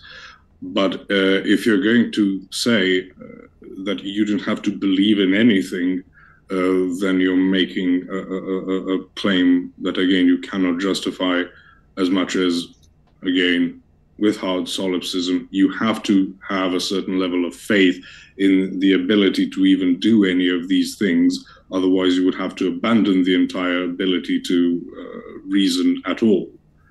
And that's the purpose of faith, if you mean in that sense. That's because otherwise you would just be stagnant. If you think that's something that's that you can execute properly, then okay. But if you mean faithfulness, as in faithfulness that is going to come into then all the things that Christianity teaches, like being made in the image of God, which is a thing that is more purpose driven. So you have the duty to be faithful to God by praying, fasting, almsgiving, love thy neighbor, and all of that. This one from Pro Debate says, to Matt, if we look at the internal consistency of Posh's view, couldn't God allow a world without incest by having women get spontaneously pregnant? Sure. You got it. This one from Ed Gibson says, so Posh, why is it rational to believe in Yahweh over Zeus? What methodology would you use to prove the existence of one over the other? Well, first of all, they're not even in the same category. Zeus is someone who, even in the Greek system, would be more on the level of an angel in the Christian system. No one claims reality was created by Zeus. He's got a father, he's got a grandfather, the first in Kronos, the latter in Uranos, and things like that. So it's not even the same level that we would be discussing these things. When we say Yahweh, Yahweh does claim to be the creator of all things that are. The name Yahweh, actually, although mostly translated is I am that I am, it's actually I am who causes things to be. That is actually the proper translation of it. So that's why when people say, oh, why is Odin not the same thing? Is it more reasonable to reject Odin? Well, Odin did not claim to create things ex nihilo. In fact, most paganisms subscribe to the eternal matter model. So I would reject Zeus because he would be a created being, not a transcendental being. This one from Tanner H says, more probable that God revealed himself 2,000 years ago, which we have n equals 0, in other words, population or sample equals 0, examples of ever happening, or that people made up a mythology, which we have many examples of people doing. Please pick one. I think that's for you, Posh.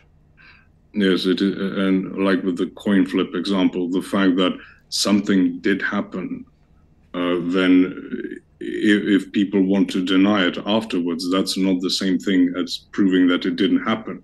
But that would become, proving the negative. And you're left with this probabilistic thinking, which is insufficient to make a decisive claim. Yeah. So the question was, which of these is more probable? And your answer was, one of them actually happened and you're denying it.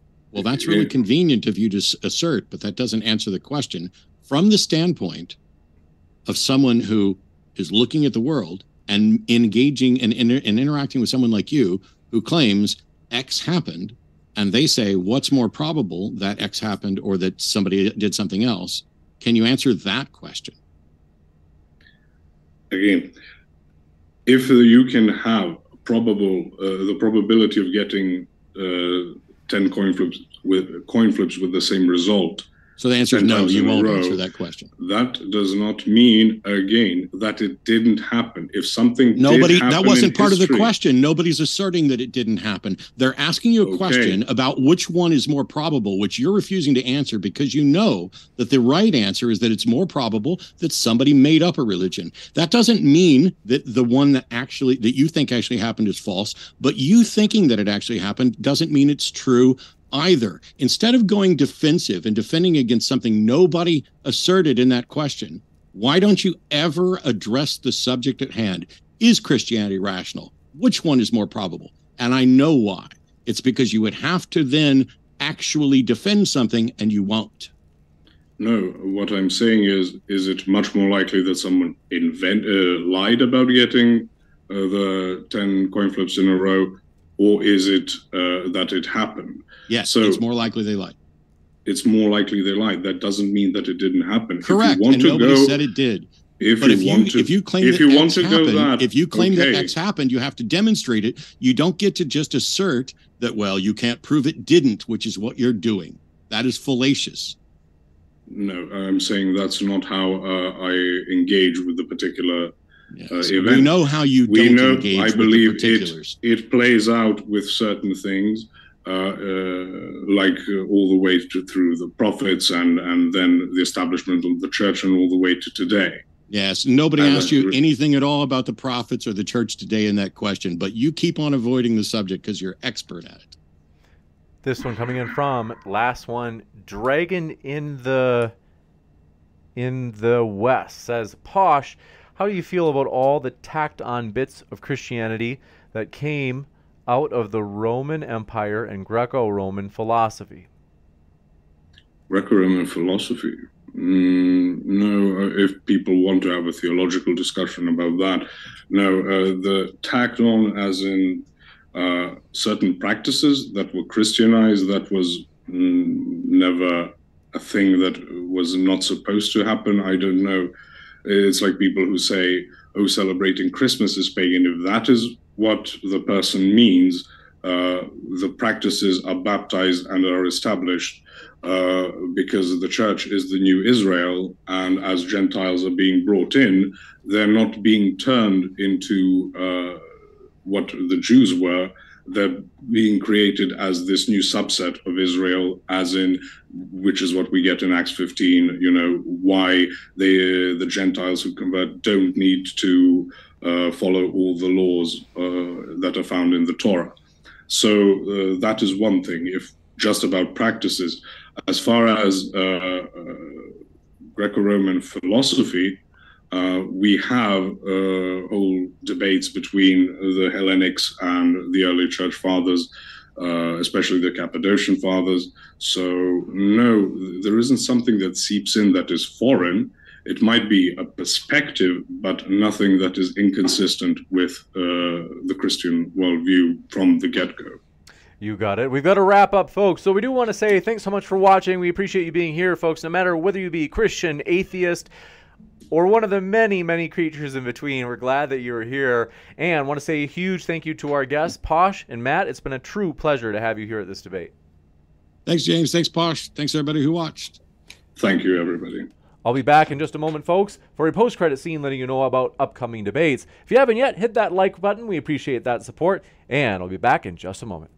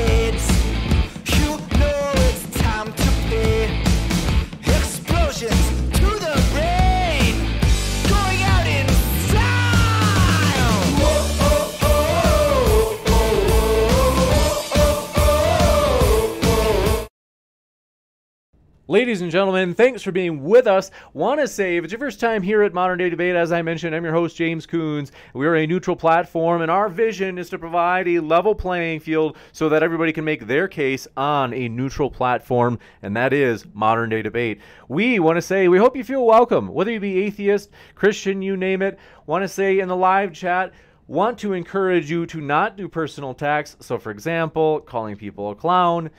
The real Top G, I hate to call you out, but I do want to mention we are wanting to say, don't worry, you're not banned, but I am giving you a little timeout just so you realize that. Likewise, we don't want you to attack Posh personally either. So I do want to say, in terms of, hey, so-and-so is a clown or whatever it is, we do want to say, hey, we really do want to encourage you. Please attack the arguments instead of the person. Because I know you're like, well, hey, James, I thought you were all about free speech. And it's like, listen, we are all about free speech in the sense that we want people to be able to make their case for Christianity or atheism or whatever it is that they want to make their case for. But we do want to say at the same time, when people are trying to, just really trying, I'm going to get under their skin, I'm going to call their mother this, or it's like, you guys, because no joke, I've seen people actually make reference to people's parents as in terms of their insults, and I'm like, like, just chill. So I want to say we do appreciate it. Attack the arguments with all of the tenacity and fierceness as you can. That's a good thing. We appreciate that. But the personal attacks, we want to encourage you. We want to redirect you, as I think you'll get more value, and frankly, everybody listening will get more value out of listening to that. Want to say we appreciate you being here. We want to say thanks for being with us. I want to say hello to you in the old chat. Khalifa Hamza, thanks for being with us. Marianne Gran-Bruheim, thanks for being here. As well as, thank you very much, Birdie Numbnuts. Well, this is like the internet. But Marianne Gran-Bruheim, thanks for your kind words. Says, I also love the Modern Day Debate logo. It's very easy to identify and it sticks out. Thanks for that support. That really doesn't mean a lot. And all credit to the person who made that. Actually, it was a combination of an editor for Modern Day Debate, someone who helps us with the edits, and a person on Fiverr that it originated with. So I wish I could edit like that. But I do want to say, this is a good opportunity to say, we have so many people that help Modern Day Debate, so many people who volunteer and put in effort. And we want to say this is truly a community effort. So Modern Day Debate, like, I'm just kind of like the guy that's sending out a few emails, you could say. I play such a small role because there's so many people. Of course, the debaters are the lifeblood of the channel. They make this channel thrive, and they have helped us immensely in the past. And so we appreciate the debaters. That's why, one of the reasons why we want to encourage people to attack the arguments instead of the person. But also want to encourage you, if you haven't yet hit that like, we are at 387 likes. If we can get to 500 likes, I will show you have you guys ever seen... Some of you have seen the 12-inch by 12-inch Subway restaurant tattoo that I have on my back. I'm not joking. I will take my blazer off and my shirt off. You have to see this tattoo. It's not a joke. If we can get to 500 likes, we're 113 away, but we also have about 13, what is it? Let me see how many live viewers we have right now.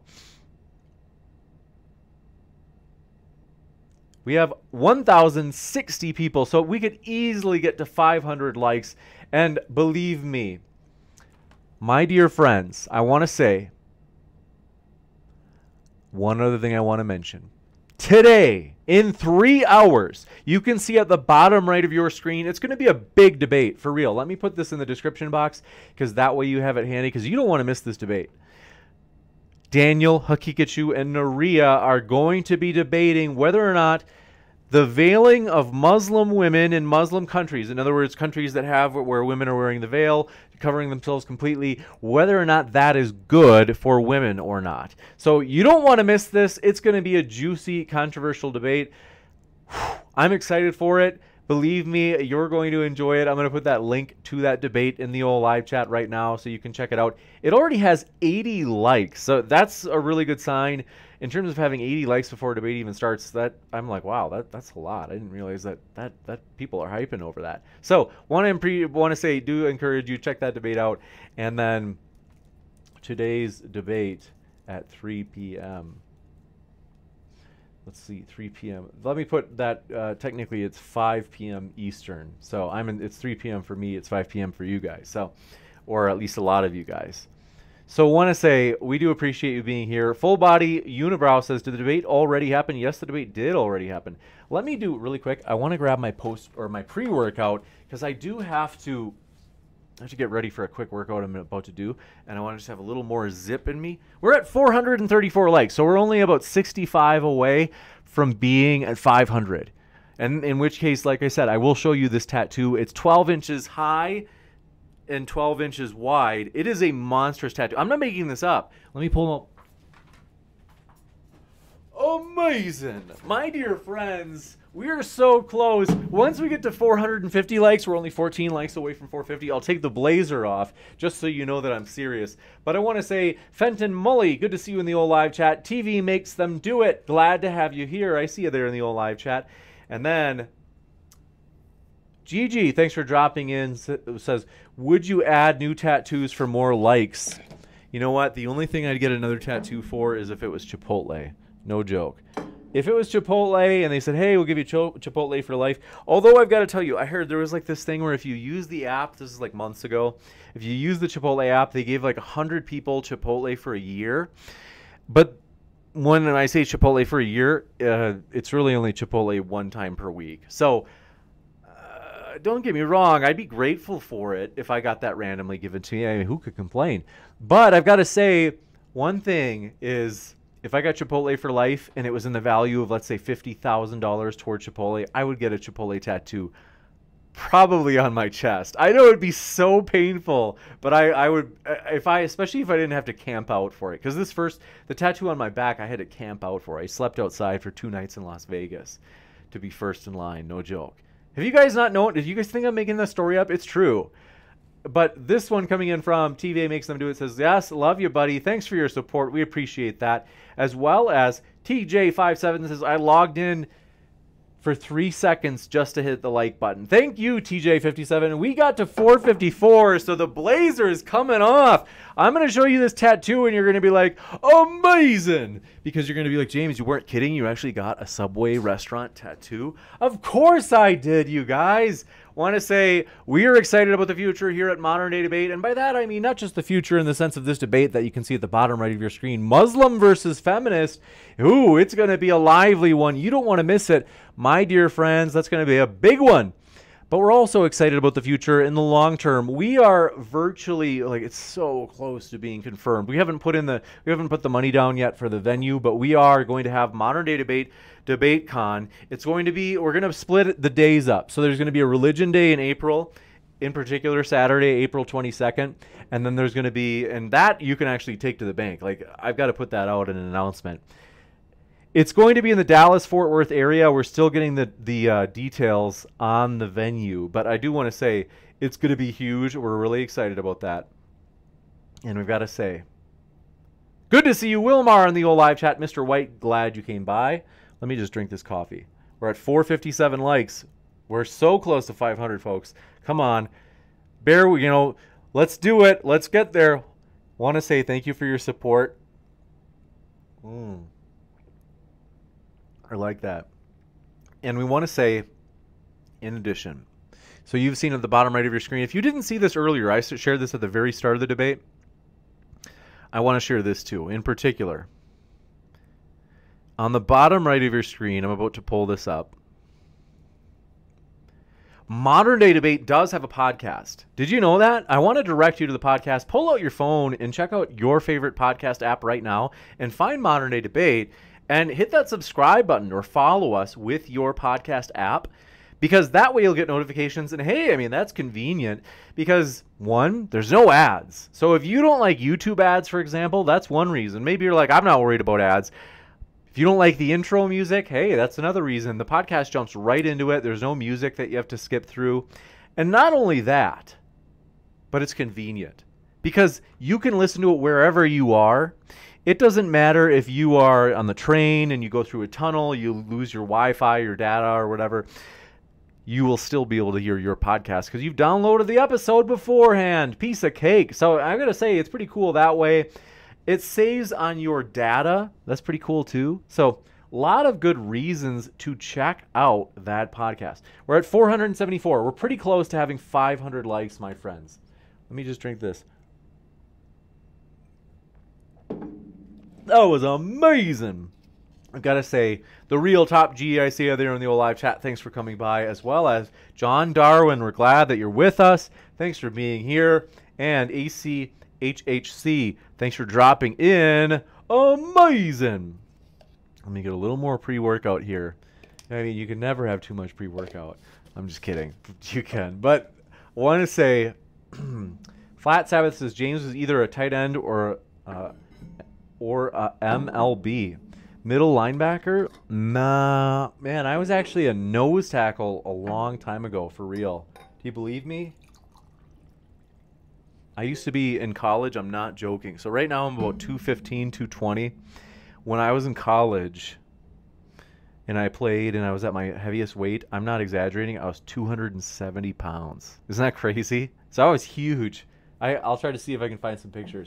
But I was a pretty chunky guy for a while. And let me get a spoon. Amazing. Oh, let me just pull out. Where's my I do have to go in a little bit because I've got to save a little bit of my energy for that stream later today. But don't worry, I'm going to be here until we get to 500 likes. That's for sure. I Killed Earl. Good to see you there in the old live chat. Thanks for being a member. We do have channel memberships, folks. If you didn't know that, you can use these amazing emoticons. You can call people a soy boy. You can also say amazing with the modern day debate emoticon. What do we call people? Soy joy. What is a soy boy? A soy joy. That was a Freudian slip. Because I get so much joy from using the term soy boy, because it is funny. It's purely meant for laughs. It's not. We don't really have anything against soy or soy boys who enjoy soy. We want to like let people know it's not like some sort of. That's terrific. It's not some sort of macho culture. We are very. You remember when I used to wear my glasses when I would stream? Metrosexual, James. We're like, I don't know if we're metrosexual anymore. I mean, but it was like, okay, good. I thought the connection went out. Zero, good to see you there. Thanks for coming by. As well as Mojo, thanks for coming by. Says, do you want to show my painting in the next debate?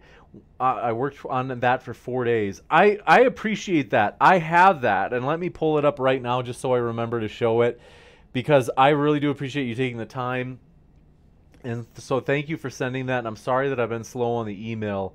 It's just been super busy. So I'm a little behind. Jeremy Nolan has been a member for 2 months and just renewed. Thanks for renewing your membership. Seriously, Jeremy, that means a lot. And says, I love modern day debate. Thanks for that. That means more than you know. Brian Stevens says, let's get 500 likes and get Subway. That's funny. I haven't had Subway for at least a week. Amanda says, hit that like so James will take off his clothes. It's true. I will show you this tattoo. You won't regret it. You guys have to see this tattoo. This one comes from Amanda. Says, absolutely love modern day debate. Seriously, I appreciate that. That really does mean a lot. And then Brian Stevens, thanks for your member chat. Member for 19 months as well. Thanks for your membership, Amanda and Brian. Says, Subway rocks. Thanks for that, Brian. V. Thomas says, James has worked his way through all the townsfolk. What does that mean? But Reload says 13 more likes. Thanks for that, Reload. We appreciate it.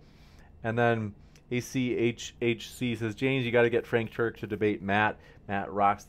That'd be a juicy debate for sure. And this one coming in from Level Earth says, Jesse Lee Peterson. Amazing is what Jesse Lee Peterson says. This one coming in from Dark Matter. Glad to have you here, as well as I like that taste.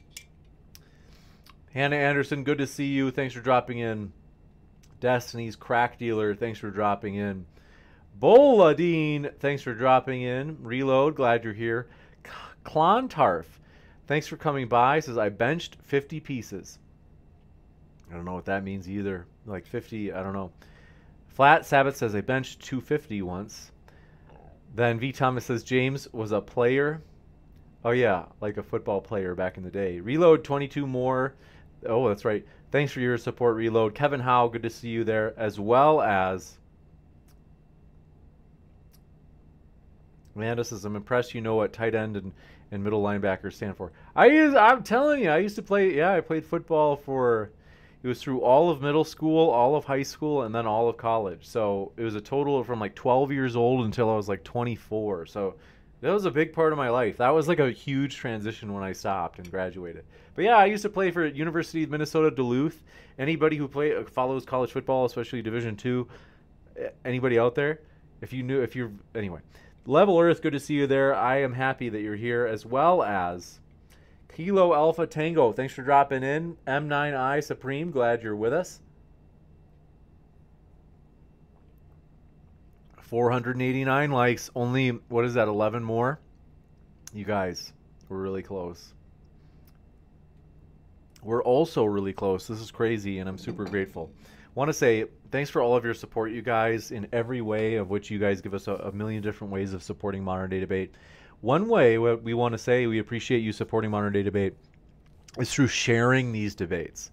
So if you're watching right now, which there's about, let me update the live chat, there's at least hundreds. There's like 892 people watching right now. I'm guessing that a lot of you have friends, like in real life that you know from work or wherever, church or atheist club, whatever you want to call the places you hang out, as well as book clubs, I don't know. As online, you have groups that you're a part of, like a Facebook group, a Discord group. If you know of a friend or friends, like a group online or whatever it might be, that enjoys topics like this, I do want to encourage you. It helps a ton. Just the grassroots, just the organic, sharing this video with them. If you share this debate with them and say, hey, I don't know if you knew about this debate platform, but it's fully neutral. They want to give everybody a fair shot. And they really are. Because, you know, there are debate platforms out there that you might not be as comfortable with. Like, let's say, for example, you're like, well, I like that they host debates, but then they put out other videos that are arguing the case for Islam or Christianity or atheism or whatever it is. And so you're like, I don't know if I really identify with it. I would encourage you watch debates anywhere. It's good to watch debates. But at the same time, if you're like, yeah, but I mean, I feel like modern day debate, that's something that it's like, okay, like I feel like I can fit there. Or maybe you're even like, I don't really even take a firm stance. So modern day debate, I feel like being neutral is like ideal for me, where I fit best there, is that we at least want people to feel welcome. So no matter what walk of life you're from. And so we want to encourage you, do hit that share button and share this link to this debate with a group and say, hey, I don't know if you guys have known about this, but this channel does a pretty good job at being fair. They want to give everybody a fair shot. And like I said, we hope you feel like we've treated you fairly if you're an atheist or a Christian or a Muslim.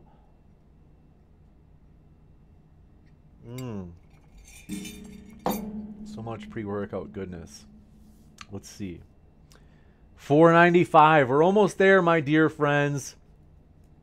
We are so close. We're 5 likes away. You have to see this because you guys think I'm joking. You're like, are you like, James, but really? Do you have a tattoo that's that big? And it's my only tattoo. It's my first tattoo.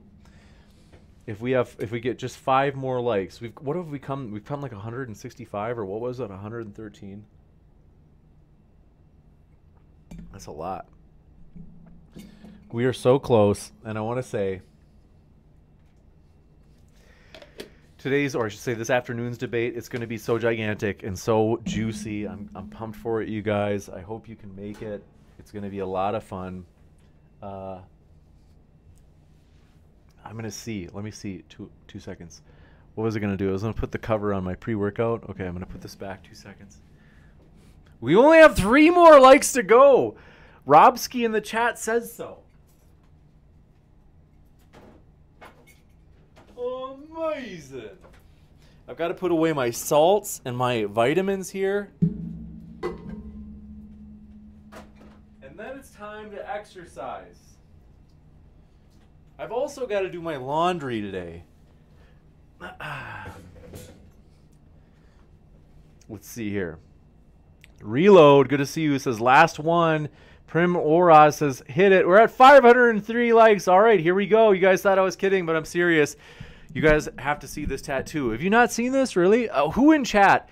Let me know if you've seen it already. Say yes, or just put a 1. And if you have not, if you're like, no, James, I haven't seen this tattoo before, put the number 2, because I'm curious, because a lot of it, I'm like, I wonder how many people have actually seen this before. Okay, here it goes. Ready? So, it's hard to see. There you go. Okay, it says Subway Series. Let's see. It's hard for me because the green screen keeps picking up on me. So on the tattoo, I mean. So it's, if I remember right, I haven't looked at it for a while. It says like Subway 2022, and then it has the word series there. So that is it. It is a huge tattoo. Wow, there's so many 2s in chats. You guys haven't seen it? Oh, it's the real deal. But I've got to tell you, it took 4.5 hours. It was in Las Vegas. Have you ever Googled it? You gotta type in Subway for Life tattoo, James, and then you'll see. So you could say the main reason I did this is because our Modern Day Debate conference, DebateCon, we host this conference. And this is a way that we can fund the conference lunches for the rest of my life, which is the coolest thing ever. that is like, frankly, the reason that I did it is I said, hey, I want to be able to cover the conference cost of lunch for the speakers and for those that get the VIP. This tattoo allowed that, in addition to other reasons. So want to say it's the real deal. Google it. If you type in Subway for Life tattoo and you put in the word James, you'll see the story. But I want to say thanks for all your support. Thanks for all those likes. We're at 510 now. Thanks for your positivity, you guys. We love it. Thanks for all of your support. I am pumped, you guys. I want to say we're excited about the future. We have a lot of big things coming up for the future. My dear friends, take risks. Take your best shot. Go for it in life. That's what we're doing here at Modern Day Debate. We have many things we can improve on. We're going to keep improving them. But join us while we are small. Our story is just beginning at Modern Day Debate. We're excited about the future. We have big things coming as we continue to fulfill the vision of providing a neutral platform so that everybody can make their case on a level playing field. That's what we're doing at Modern Day Debate. YouTube deserves a better class of debate channel, and we're going to give it to them through Modern Day Debate. We believe in our values. So in addition to our vision, which we want to say everybody will agree on that, no matter what walk of life you're from, whether you be atheist, Christian, Muslim, you name it, everybody agrees that, hey, it's a good thing if everybody gets a fair platform. Everybody can agree on that. Everybody can buy in to that vision, and that's why we're so excited about it. That's why we're passionate about it. We have so many people that are helping Modern Day Debate, atheists, Muslims, Christians, all of us together because we're committed to that vision. Join us as we are just beginning. This is only the start of our story, and as I said, our values are these in particular. We care about freedom. That our guests were free from their first breath. They should be able to say what they want, and they'll be able to say what they want on Modern Day Debate, as we want to allow people to make their case. We are going to let 1,000 flowers bloom, let the chips fall where they may. We want freedom of speech. That's what we're going to do here at Modern Day Debate. And the second value, because a lot of people say, oh, James, but what if there are dangerous views? Because frankly, we do host dangerous views and people that are controversial. Some people that are like, oh, James, I don't know about that. Is we believe that the competition of ideas allows it such that the best ideas will win out. It's natural selection of ideas. In particular, the cream will rise to the top. We believe the best arguments are going to win. And so our second value of competition is going to make it so that when you have freedom and competition together, you don't have to worry about those controversial views being platformed or those controversial people being platformed, because the best arguments are going to win out anyway, baby. That's the truth. That's what's going to happen. And that's why we're excited here at Modern Day Debate is all of those views that you think are dangerous or controversial, good. They'll be exposed. Sunlight is the best disinfectant. We are going to inoculate people against these allegedly dangerous ideas. And there are even ideas that I would say, yeah, there are some dangerous ideas. And it's good. When people hear those ideas and then they hear the response or the refutation of ideas, that's what's best, because you're basically giving them an idea vaccine, you could say. You're basically helping people to be immune to those ideas when they see them refuted before being exposed to them in some other case where they maybe don't have the answers. So debates are good in that way, is that they give people answers to, or you could say rebuttals to, those controversial ideas out there. So I want to say thank you guys for all of your support. My dear friends, we appreciate it. Thanks for being behind us, for pushing us forward. You guys make this channel great. Thanks for all of your support. Thanks for all of your likes. We're at 518 now. Amazing. We'll see you later today as we have that juicy debate. As I said, it's at the bottom right of your screen. Daniel versus Naria. It's going to be amazing. Muslim versus feminist. You don't want to miss it. And then, as I mentioned, Modern Day Debate is a podcast available. You should find us right now. Find us right now on your favorite podcast app, whether it be Apple Podcasts or Spotify, Google, Pocket Casts, you name it. We highly encourage you, if you haven't yet, give us a try on your favorite podcast app. Click follow or subscribe, and that way you'll get notifications. And then you'll have that convenient extra resource. Want to say thanks for all of your support. We love you guys, and we'll see you at the next one.